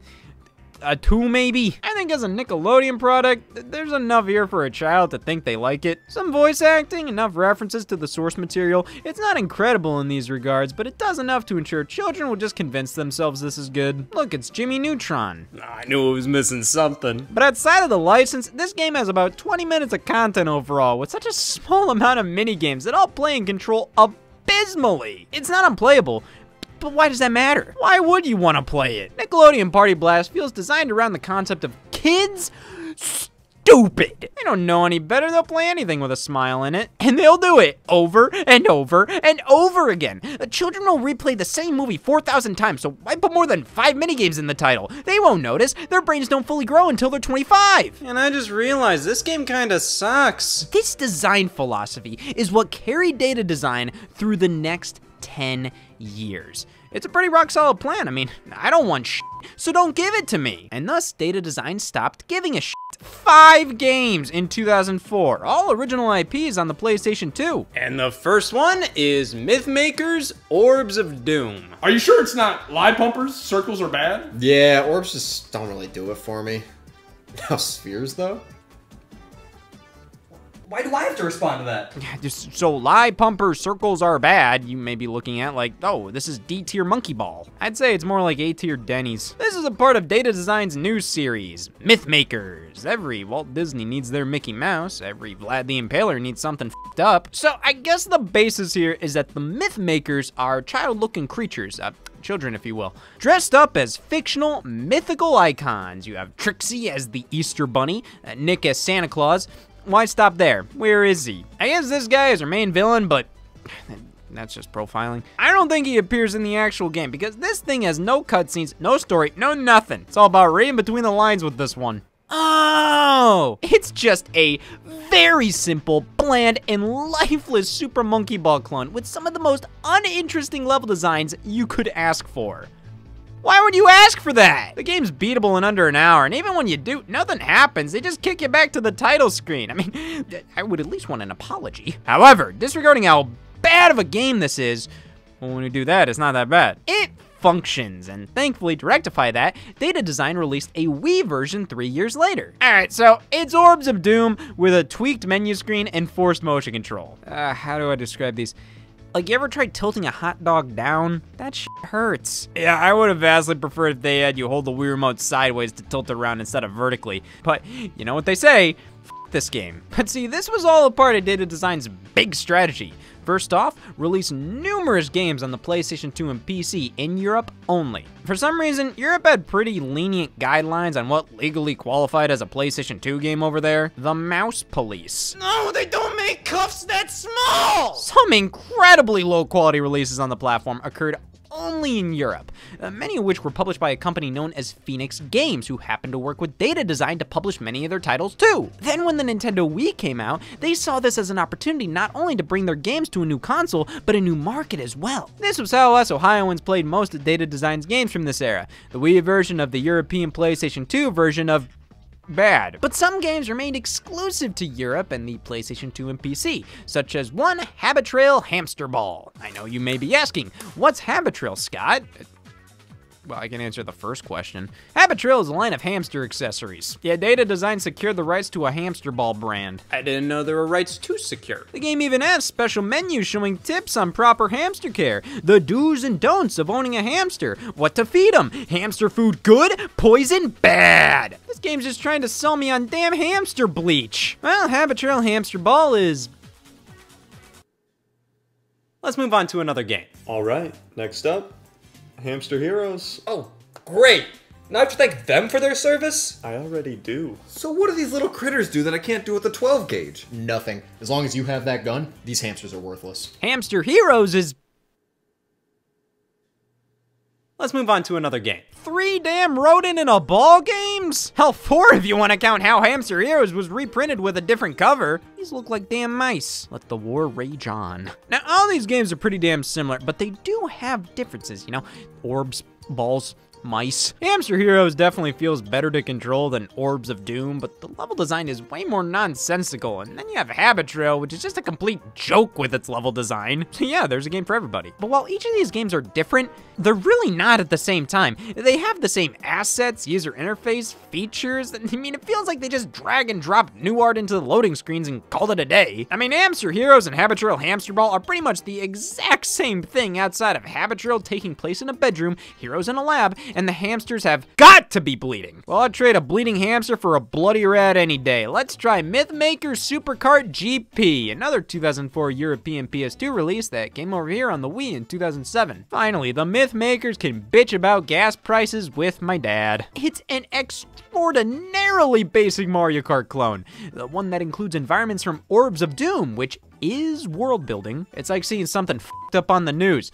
It adds a layer. So this is a game That works. It's so basic, it would be surprising if it didn't. The controls are a little touchy, but they do the job, though. Why do I have to shake the controller to use an item? I already have to tilt it to steer. That's like rubbing your stomach while patting your head while driving. You do as little as even think about touching anything in the game, and your cart's gonna flip out. You're gonna end up backwards or on your side. The physics are completely messed up, and thankfully, the game knows that and resets you back in place if it detects that you spun out. But that just leads me to ask what you didn't consider these as cries for help? There's barely any content here, too. They basically have 4 tracks that are just repeated throughout the rest of the game, except now it's nighttime, or now you have to do the track backwards. Yeah, that's more content. Much like how Sonic Colors in Europe has more content than the North American release. See? Well, maybe Data Design's other kart racing effort is effort. This is Action Girls Racing. Wait a second. This is just Living World Racing again! Yeah, Living World Racing was a European-only PS2 and PC release, and similar to Habitrail Hamster Ball, it has the endorsement of Rodent Studios. Yeah, I thought Living World was a children's cartoon series or something, like The Busy World of Richard Scarry. Dude, they make rat food. But we can pick from some of our favorite Living World animals. Mr. Mouse, Mr. Hamster, Mr. Rat, Mr. Guinea Pig, Mr. Chinchilla, Mr. Dwarf Rabbit, Mr. Rabbit, and Mr. Ferret. Now, what can we infer by this character roster? The absolute sausage fest. But also how Living World has a vast array of iconic characters. I mean, they are all here on the loading screen. That's Mr. Mouse. So surely, because this is a racing game featuring these characters and they're prominently featured with names, I can look up Mr. Mouse from Living World and see all the other wacky adventures Mr. Mouse has gotten himself into. Well, I got news for ya. There is no Mr. Mouse, Mr. Hamster, Mr. Rat, Chinchilla, Guinea Pig, Dwarf Rabbit, Rabbit, Ferret. The only example of these characters being as they are is Living World Racing, a racing game starring your favorite characters from Living World Racing. I thought for as long as I had this game, oh, this must be some kid's show in Europe. Not only, no, they make rat betting, but these characters aren't even characters, which for a character named Mr. Rat, I'm fucking shocked! So the only person this game would appeal to... Oh, to be a mouse for a day. Is that. This one isn't good either. I mean, thankfully with this being only on PS2 and PC, there's no forced motion controls, though it's not like those are unbearable on Wii. They're just really fucking bad. But it's not like any of these are necessarily better or worse. They're just the same damn games. Even the power-ups are basically copy and pasted. If I had to pick one, I'd say Action Girls Racing may be the worst. I mean, the first damn level is one of the worst designed pieces of fiction I've ever experienced. The first damn thing you do in the course is go through doors that just look like they're part of the background. Then you're expected to make turns like this? This feels like a damn platformer level you shoved go-karts in. Like, judging from Data Design's new strategy, let's check out their platformers to see if this stage originated somewhere. Actually, I just found where it came from. This is Ninja Breadman. It's a cookie. Wait, I've seen that before. That's Milk's best friend. You know, maybe we shouldn't be paid in cookies and milk when we deliver these presents. The bank doesn't take them. I've tried. Yeah, well, the tooth fairy gets paid in teeth. We can get paid in, like, I don't know, fingernails? Could be the finger fairies? We can't do that. We need a drink, too. How about tomato soup? No, we'll stain the snow. Why don't we get $200 a piece? So this is our current project proposal. Now it is! So is Ninja Breadman just a gingerbread cookie ninja, or is this just a whole ass subgenre? Well, let's see how Data Design does platformers. They don't. What the f***? Okay, I'm dead. And I'm dead again! Oh my god, why bees? What, they couldn't get the rights to flies? This game feels like chafing. We just collect all the keys to unlock the portal at the end and move on to the next stage. Repeat that 6 times and you're not playing Ninja Breadman because there's only 4 levels. Wow, this game is so bad. It only has 4 levels. Did you want more? While the Wii game only tells you to jump with the nunchuck, you can jump with the Z button, which is the most concrete evidence I've seen so far that God exists. For some reason, Data Design forced motion control into all of their Wii ports, which I never understood. That's more work! Because without motion control, this game plays perfectly fine on the PlayStation 2. Define plays. Candyland is under attack! You're just asking to be sued. Pick a more original name, will ya? Oh no, Scrabble is under attack! Hordes of snapping cupcakes. See, I just don't get that shit. Why are they attacking me? I'm one of them! Throw ninja stars to stun enemies and follow up with the mighty samurai sword, reducing enemies into a quivering pool of raspberry jam. Even the bees? It's just a completely generic 3D platformer, one that gives me just by controlling it, because Ninja Breadman is so damn fast, and using your weapon is so damn slow that every moment in this game just feels like... It works. It's a game, but it's the bare minimum of what I'd call one. You can beat it in under an hour. Hell, probably 20 minutes if you knew what you were doing. Done! Yeah. He's a fucking cookie, I know. So, Ninja Breadman, not the best it could be. Similar sentiment I have towards organized crime. I'd definitely rather play it than Data Design's kart racing efforts. Most of those are just incredibly boring. Ninja Breadman's got that, and bees. Next in line of Data Design's Wii-era platformers is this. Anubis 2? They made a second new Bis? Oh, I love the first one. It had graphics.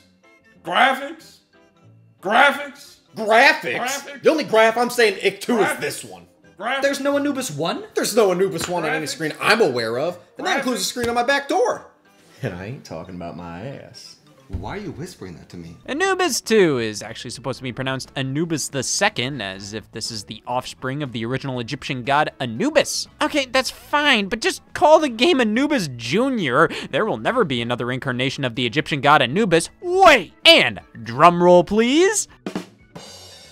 Damn, all we could get was a rim shot. Of course it's the same goddamn thing as Ninja Breadman. I mean, even if there isn't an actual Anubis 1, there is. Anubis 2 actually does switch things up though, featuring more levels, longer levels. Because that was Ninja Breadman's problem. There wasn't enough of it. While there are enough changes between most of Data Design's work here to classify these as different games, I mean, I may be playing Data Design games right now, but I ain't stupid. I've just run out of options to gain a personality. These are the same damn things, evident by one Rock and Roll Adventures.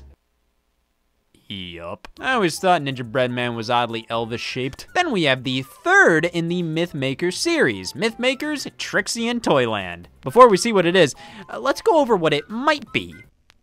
Wrong. Bad. It's strange how the platformer was the third Mythmakers game, while the Monkey Ball clone and Kart Racer came before it. But hey, you know, leave it to Data Design to break conventions. For example, most people say you shouldn't eat piss.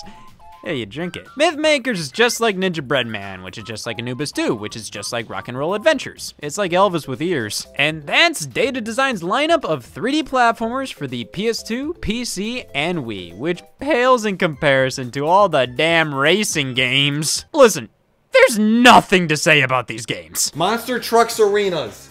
Have any of you ever played this game? God, no. This game involves my 3 biggest fears. Monsters, trucks, and the Monster Trucks Arena video game. My 3 biggest fears are men, bread, and losing my brother in a homicide. I know how you feel. I got a gluten allergy. The Monster Trucks games are just the same as the Car Racers, but with big-ass cars. Rig Racer 2 is the same as the Monster Trucks games, but with trucks. Now, where's Rig Racer 1? I don't know. Maybe it's the same as Anubis II, and it's pronounced Rig Racer II. Goodyear Racing, classic British motor racing, urban extreme street rage, and all the damn Kawasaki games. Snowmobiles, quad bikes, jet ski. Yeah, Data Design got the license to make a jet ski game with the Kawasaki brand. The same license Nintendo got for their jet ski game, Wave Race 64. So in a weird way, Data Design created a spiritual successor to Wave Race 64. It's obvious why Data Design pumped out so many racing games.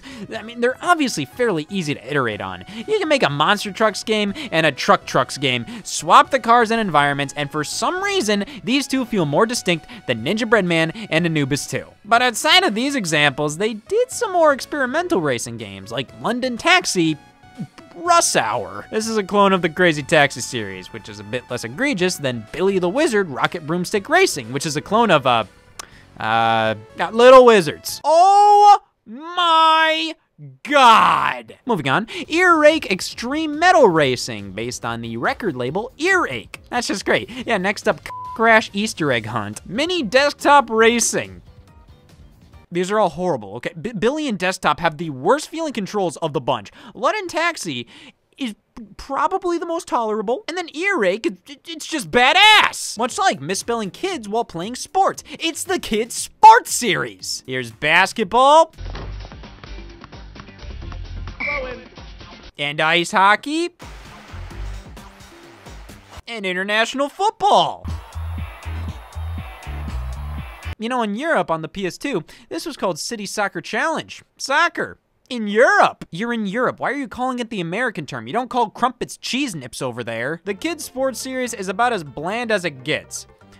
But I will admit, for what they are, they do the job, unlike the kids' sports series. This almost looks like it's from an entirely different franchise. Kids' sports, crazy mini golf, featuring new U technology, allowing anybody to put themselves in the game. Wait, what? Wait, Rex, what are you doing? Oh, I just decided to tinker. Tinker? Yeah, it's Tink brought to the next level.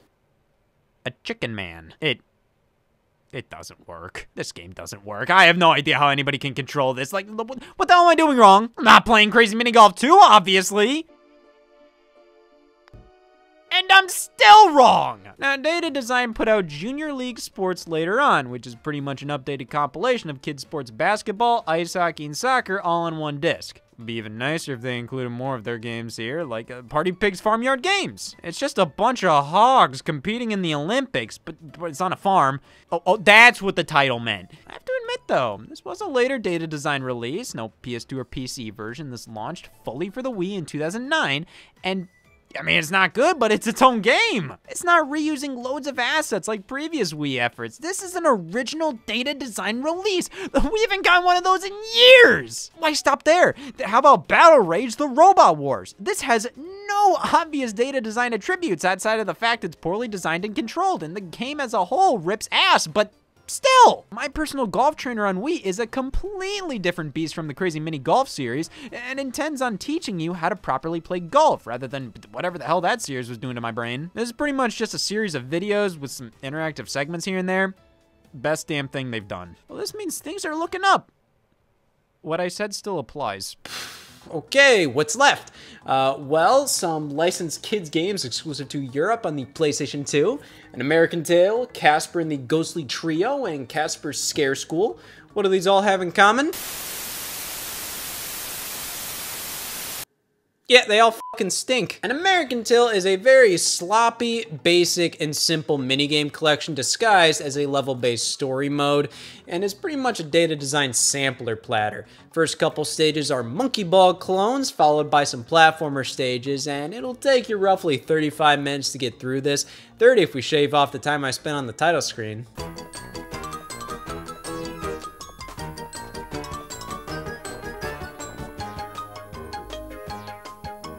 Casper and the Ghostly Trio and Casper's Scare School are both cut from the same cloth, both incredibly basic and generic platformers. Better than Ninja Bread Man, worse than Forced Extinction of Species. There, all Data Design games tested. If we're quick, we can catch up to Santa. It's only 2 a.m. on April 16th. Oh man, I had work a month ago. I can't believe we missed the deadline for Christmas Eve!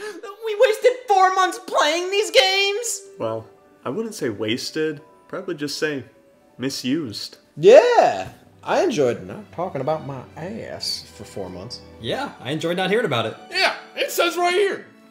I'm pretty cool. And by proxy, so are all you. I mean, yeah, actually, looking back at it all, it doesn't really feel like a waste of my time because I spent it with all of you. That's it!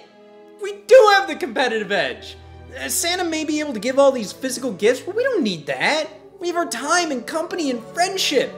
We have the experience of going through all these horrible games together that'll last us through our entire lives. It's way more valuable than something you can unwrap. These games as gifts are absolute garbage, but the memories we made spending time with each other going through them, that's priceless. And that can be what sets us apart. We won't give away presents, we'll give away our time and energy. Come on guys, it's a beautiful snowy April night in Ohio. Let's go caroling! Well, that's how I spent my 114 days of Christmas, and I don't regret it. Data Design Interactive is the worst game developer of all time. There's no getting around that. But that doesn't mean they never tried. Going through their history, it's honestly really sad to see a studio just trying to get by, doing what they could. Picking up porting jobs, making all different types of games, just trying to see what sticks.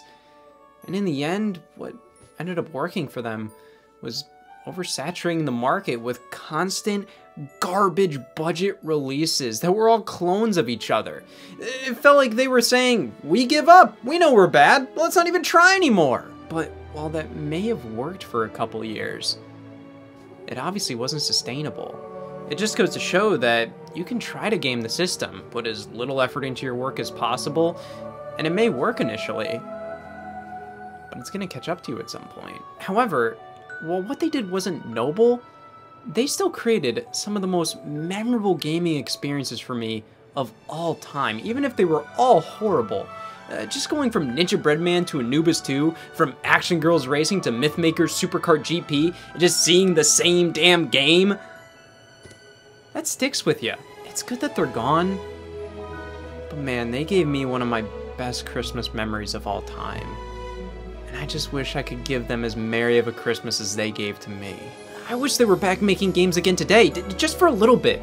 Near the end of their life, they were actually trying a bunch of new things. I want to see how much their projects would have evolved these days.